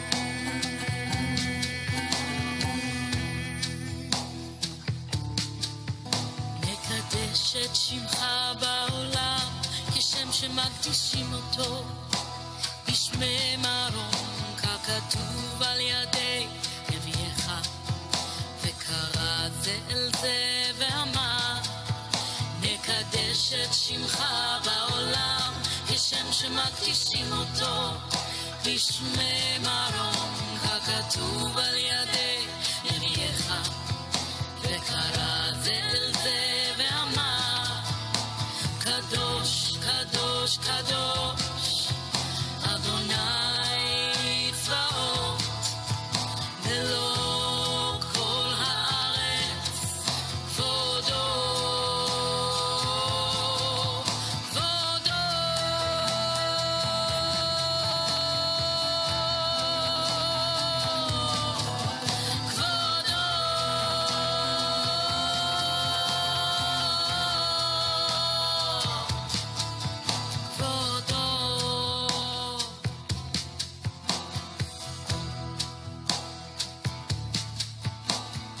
Sanctify your name in this world as they do in the highest of heavens. As it is written by your prophets, they call to each other and sing.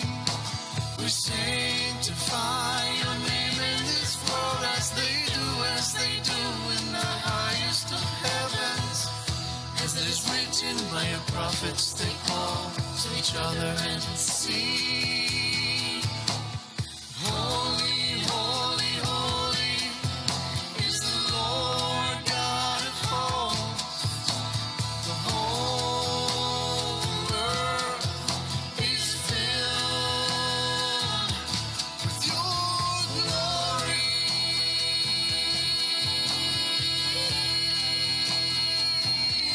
Your glory.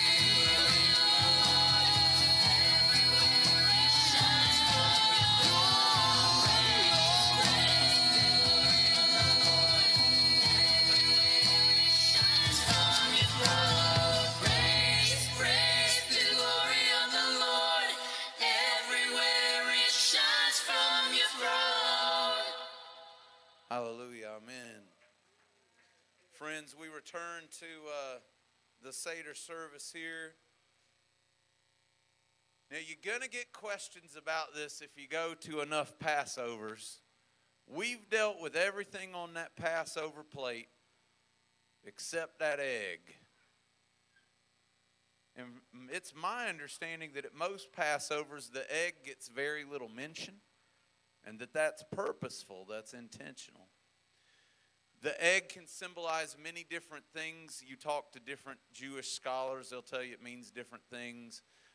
Some will tell you that the egg is a sign of mourning, that it has to do with the fact that the temple has been destroyed in Israel, and that's one of the reasons for the egg on the plate. You talk to other people, though, they give you a much more positive message, that the egg is a symbol of rebirth, of renewal. And it's because of what it is, right? There's life inside of that egg that would come forth under the right conditions. I also want to tell you that an egg, if you'll notice, obviously has no opening. There's no hole in the egg. And that is to symbolize the mouths of our enemies being sealed shut. Okay? So I want you to understand there's lots of different ways that people interpret that egg, but it gets very little pomp and circumstance. So I just wanted to communicate why we've given it very little pomp and circumstance tonight. Now, immediately after supper, it is tradition that the children who are young enough, I don't know what that means. Some of it, Hannah's raised her hand. She's only 37 years old. So the thing that I want you to get is, it's children of whatever age. So here's the thing I want you to know, kids. I've hidden this afikomen. It is not in the carpeted area. It is on this side. And here's what you are looking for, friends. You are looking for a white napkin that is folded, and it has a piece of matzah in it. A half a piece of matzah. On your mark, get set, go.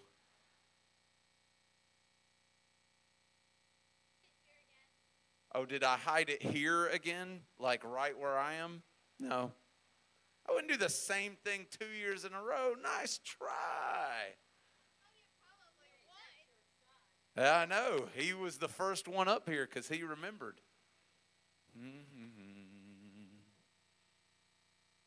Hey, friends, you know this afikomen was supposed to be kind of representative of Jesus' body broken, right?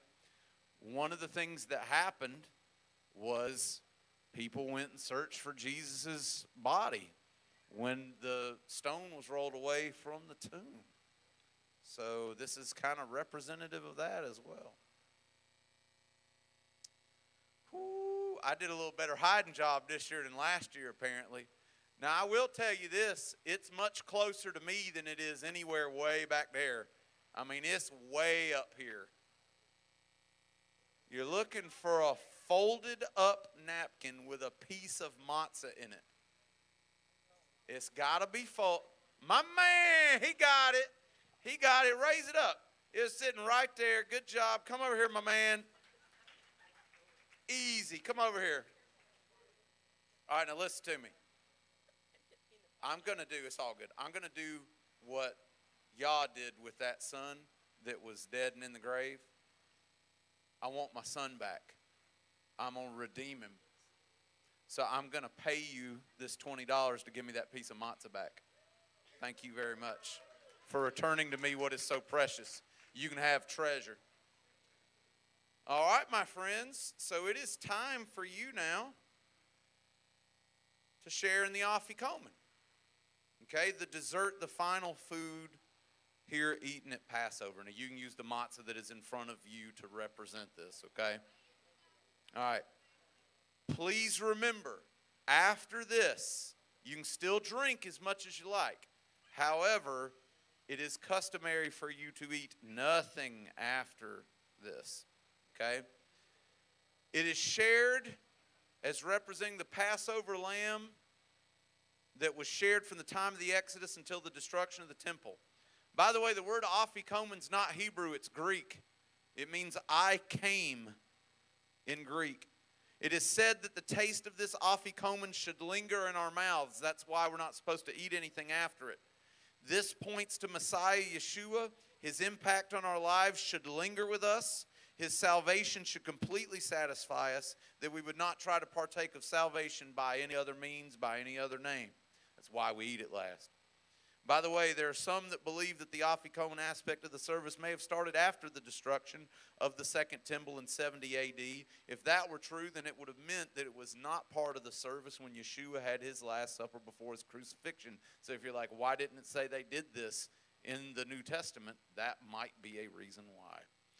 Now, Messiah Yeshua broke matzah and gave thanks to the Lord.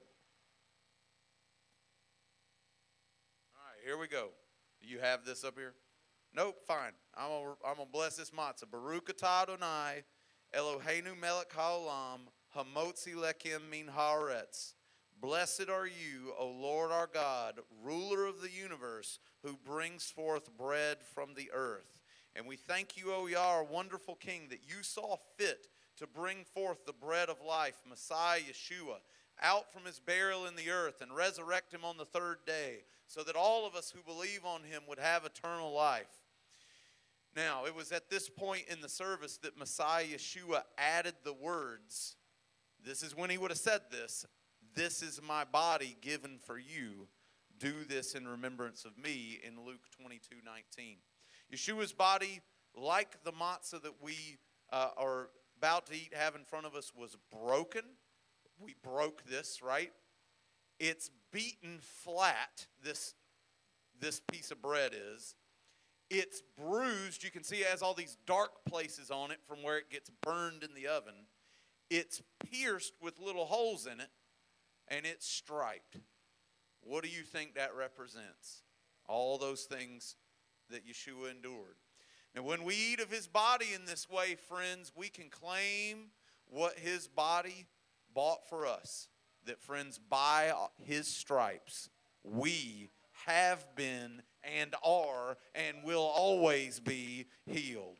Now let us eat the matzah, the afikomen, meditating on the broken body of Messiah Yeshua, the Passover Lamb of God, who takes away the sin of the world. Let us allow the taste of him to linger in our mouths forever. Please eat.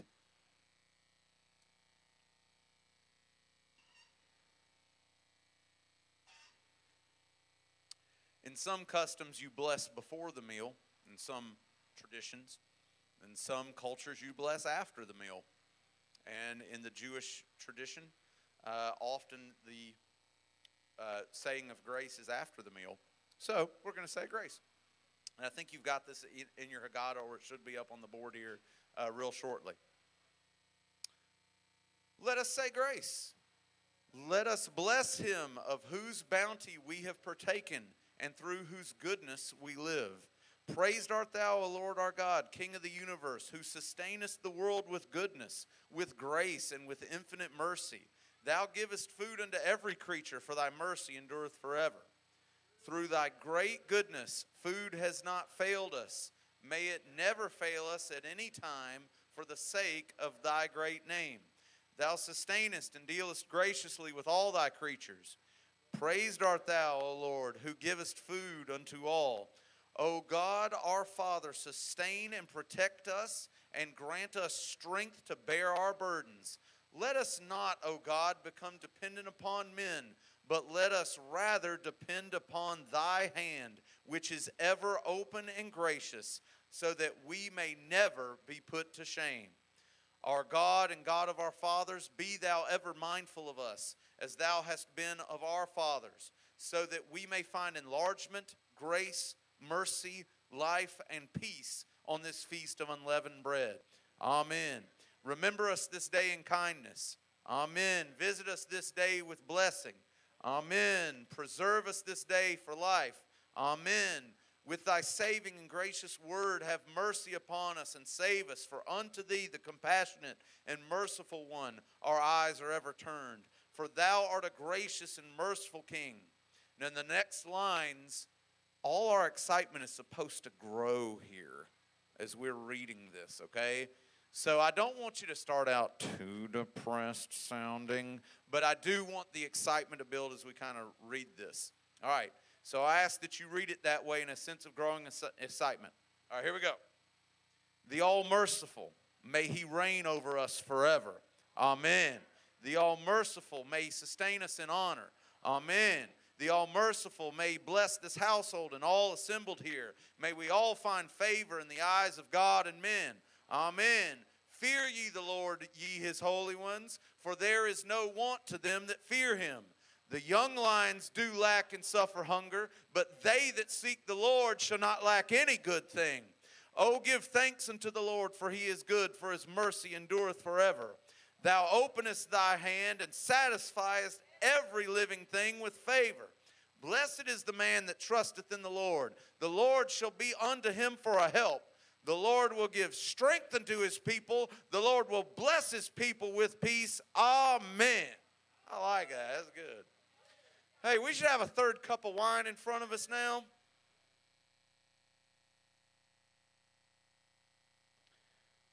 This cup's called the cup of redemption, friends, symbolizing the blood of the Passover lamb. It was the cup after supper, as it was called in the Gospels, with which Messiah Yeshua identified himself. Remember that the word says, I will redeem you with an outstretched arm. The prophet Isaiah reminds us in Isaiah 59:1, surely the arm of the Lord is not too short to save. It is our own cheap version of righteousness that falls short. Though the Lord searched, he could not find one. He could find no one to intercede, so his own arm worked salvation for him, and his own righteousness sustained him, according to Isaiah 59:16. Yeshua the Messiah lifted the cup in Luke 22:20, saying, this cup is the new covenant in my blood, which is poured out for you. Just as the blood of the Lamb brought salvation in Egypt, so Messiah's atoning death brings salvation to all that believe on him. We shall now bless the third cup and say together, and we're saying this now in unison, Baruch atah Adonai, Eloheinu melech haolam, borei pri hagafen.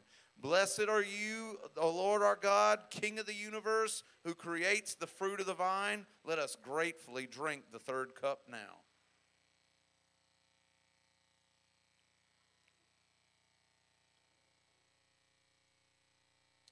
You'll notice there's a cup of wine here. We have an entire place setting for Elijah the prophet. So I'm going to lift up Elijah's cup here.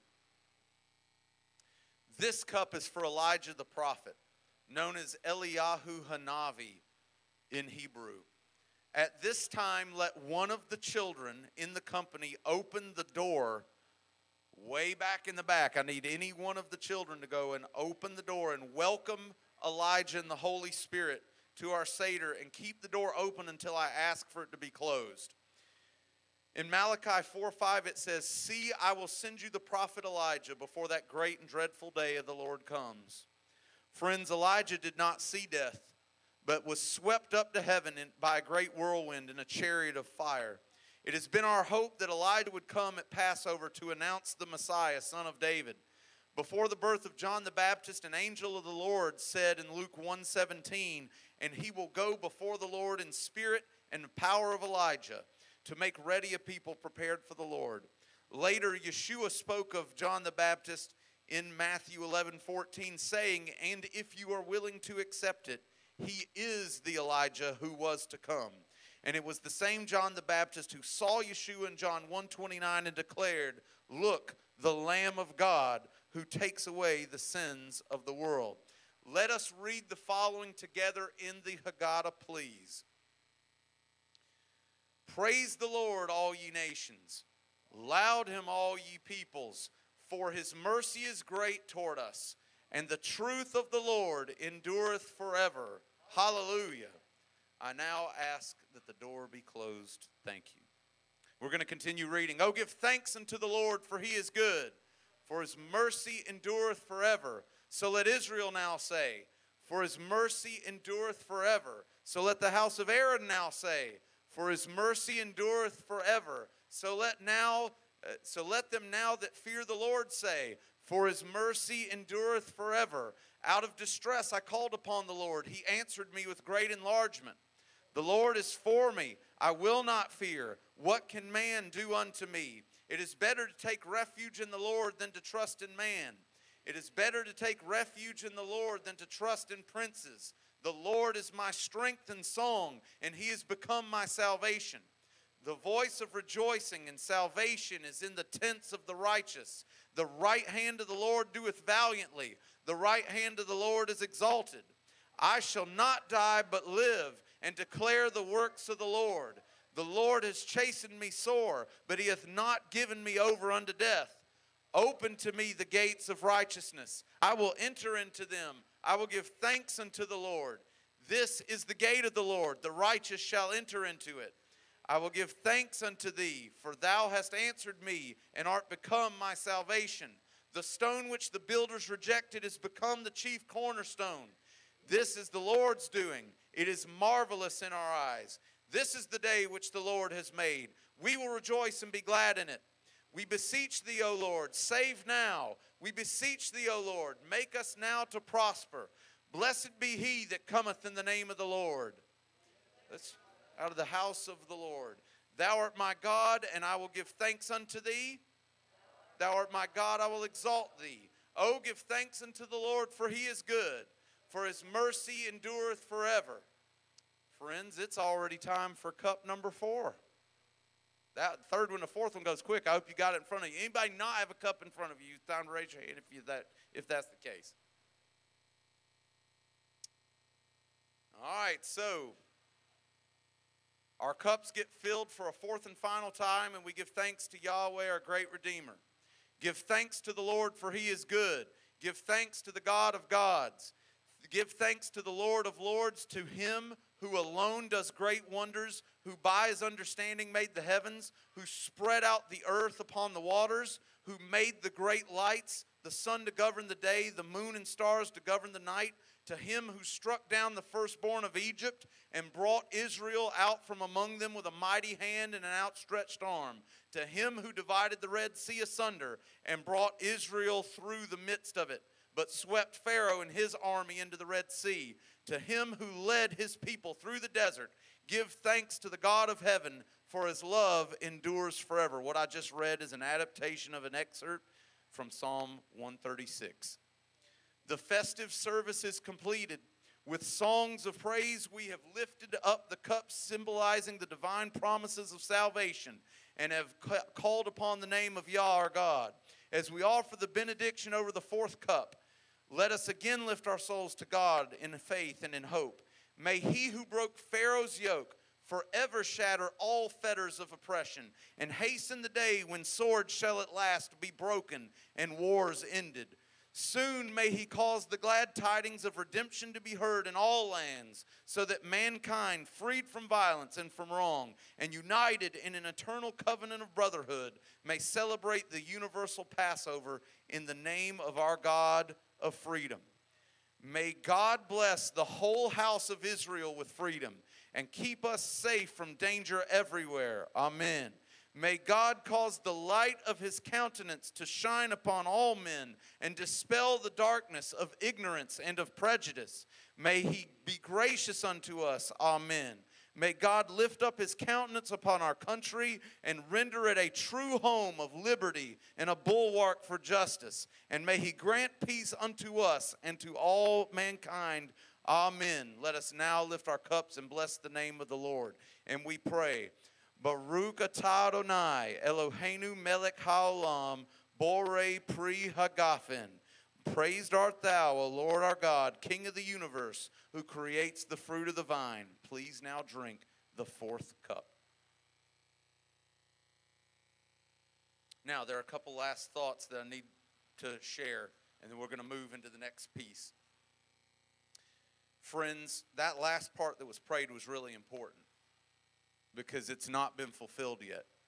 It is estimated that currently in the world, right now, there are around 27 million people in the world in slavery. Our Passover celebration commemorates the freedom of the people of Israel.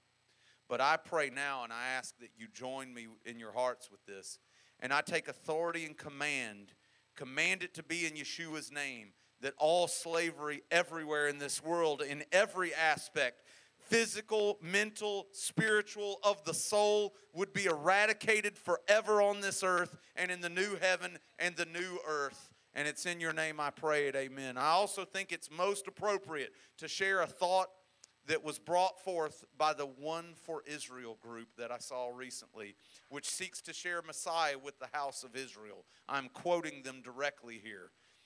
And like all of us, the Israelites needed a lot of reminding. But Jeremiah writes something curious about the description of God. The days are coming, declares the Lord, when it will no longer be said, as surely as the Lord lives who brought the Israelites up out of Egypt. But it will be said, as surely as the Lord lives, who brought the Israelites up out of the land of the north and out of all the countries where he had banished them. For I will restore them to the land I gave their ancestors. Jeremiah 16, verses 14 through 16. Friends, the story of God and the Israelites is not over yet. God has indeed brought the Israelites out of the lands of the north, from Russia and the surrounding areas, and out of all the countries that they had been banished to for almost 2,000 years. But friends, on this earth, he is still not widely known by name for that action. But the days are coming.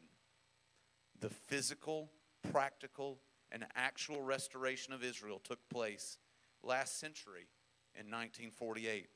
And now we prayerfully anticipate and work towards the spiritual restoration of all of Israel. End quote. Dad, if you please. O daughters of Zion, O Abraham's sons, hear the words of your father. Hear his promise of love. I will make you a blessing, so count the stars if you can. You will be a great nation.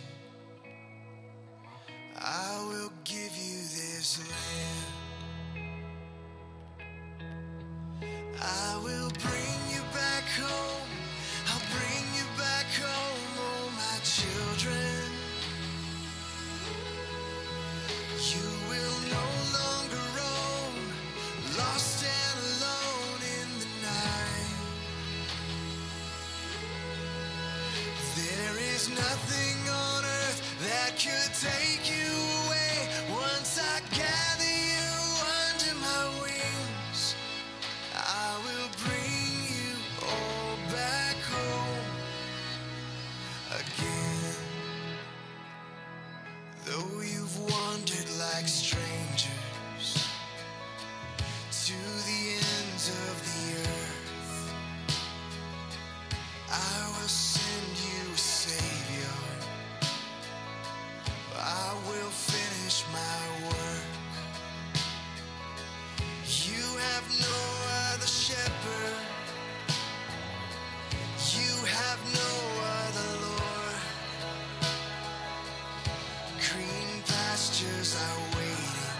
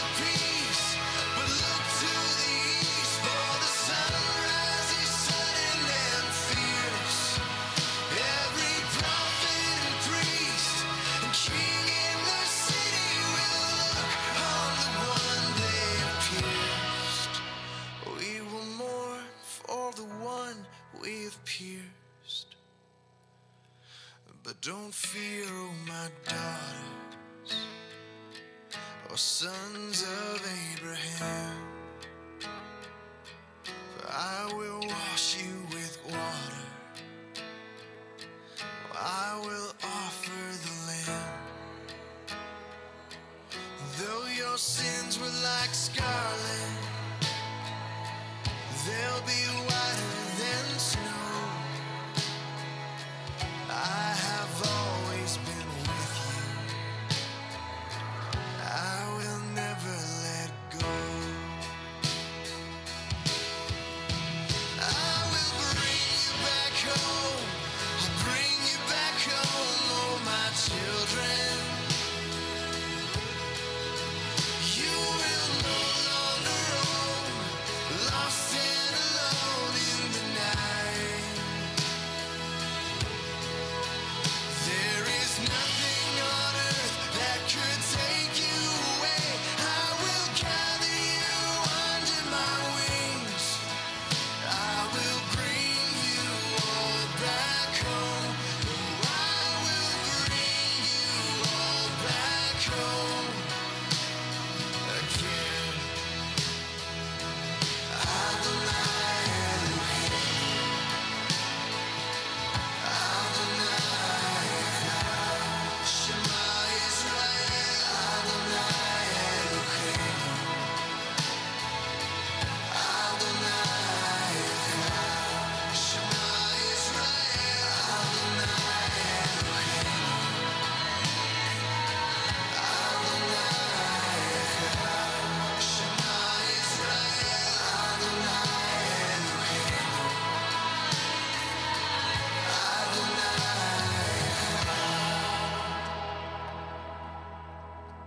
River dancers, thank you so much.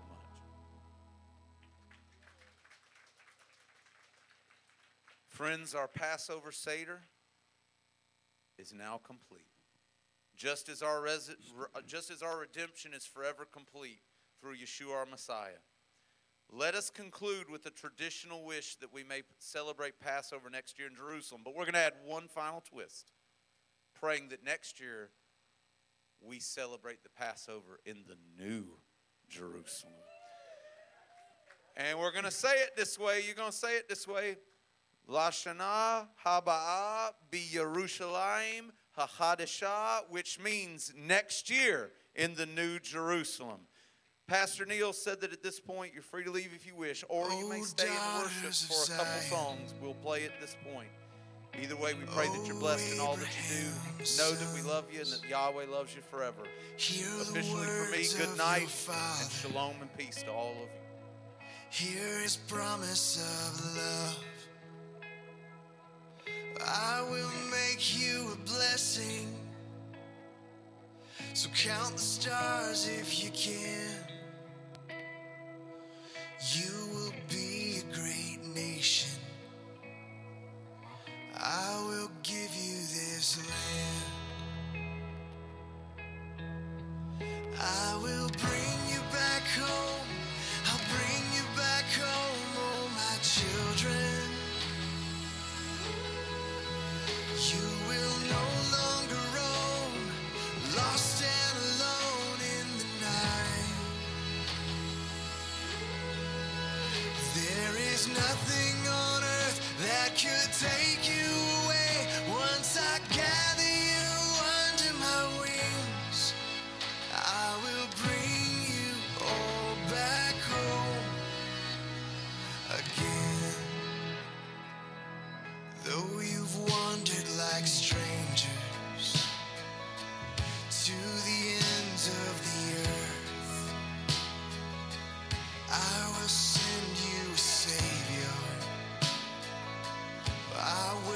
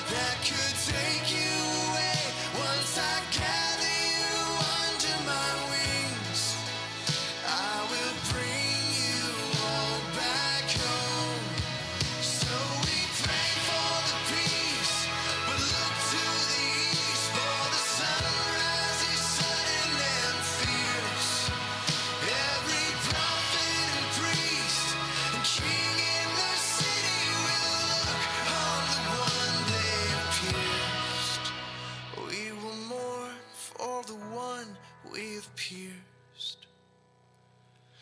But don't fear, oh my daughters, or sons of Abraham,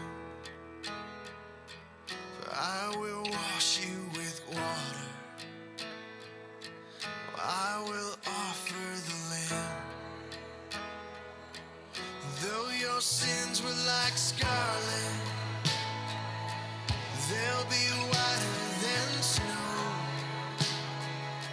I have always been with you, I will never let go. I will bring you back home, I'll bring you back home, oh my children.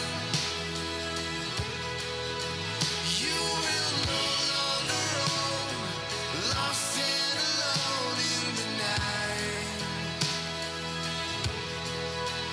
There is nothing on earth that could take you away. I will gather you under my wings, I will bring you all back home.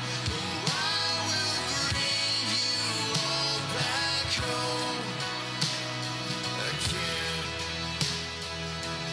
Adonai Elohim, Adonai Echad, Shema Yisrael, Adonai Elohim,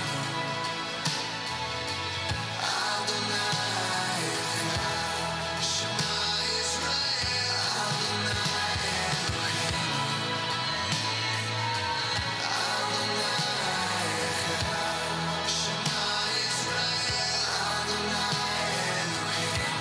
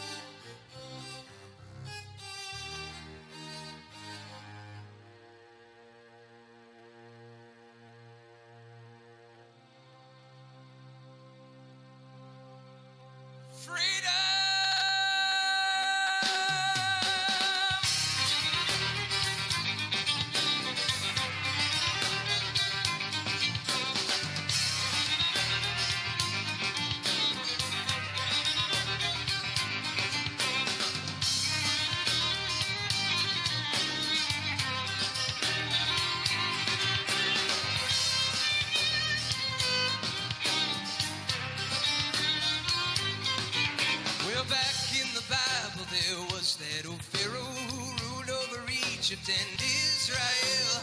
God spoke to Moses through fire. The bushes said, kick off your shoes and stay a while. All of humanity was made to worship me. Pharaoh, get out of my way. God is saying, freedom to dance, freedom to sing. Come on, freedom to go. I'm telling you, never let God's people go. Come on, worship now, worship now, worship your God. Come on, worship now, worship now, worship your God. Come on, worship now, worship now, worship your God.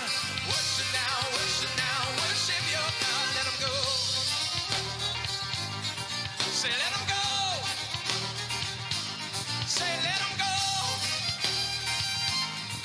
Let him go in the name of Jesus.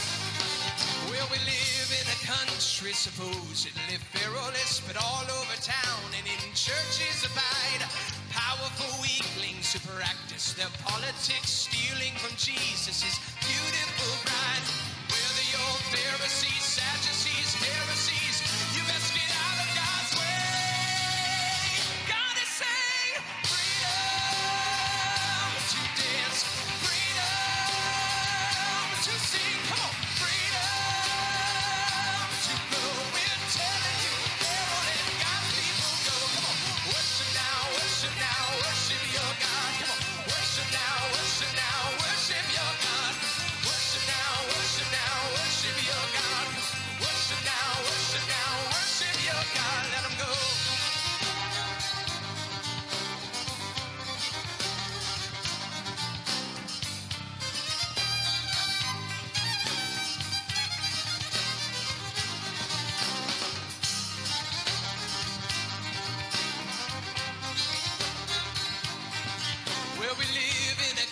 Supposedly fearless, but all over town and in churches abide powerful weaklings who practice their politics, stealing from Jesus, his beautiful bride.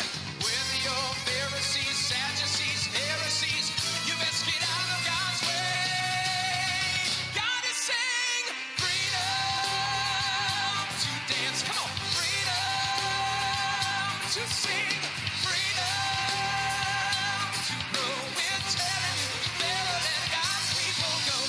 Worship now, worship your God. Come on, worship now, worship now, worship your God. Yeah, worship now, worship now, worship your God. Worship now, worship now, worship your God. Let him go. Come on.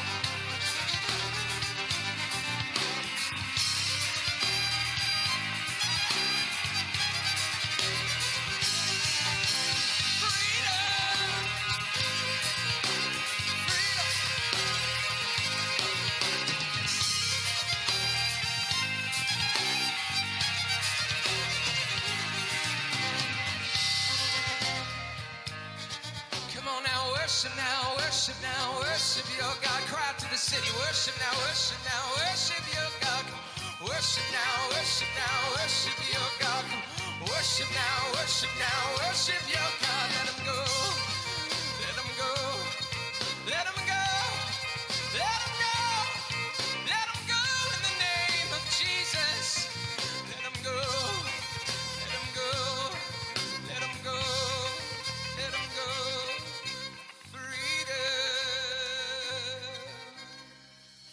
We say freedom. Come on, everybody, say freedom. Where the Spirit of the Lord is, there is freedom. Freedom, liberty, freedom, freedom and liberty, freedom and liberty, freedom and liberty, freedom and liberty, freedom.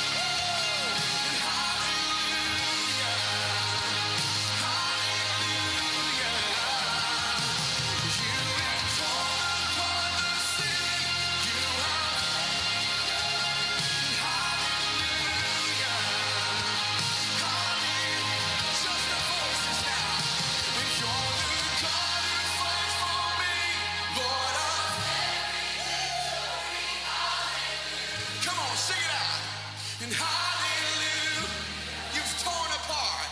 And you have torn apart the sea. You have led me through the deep. And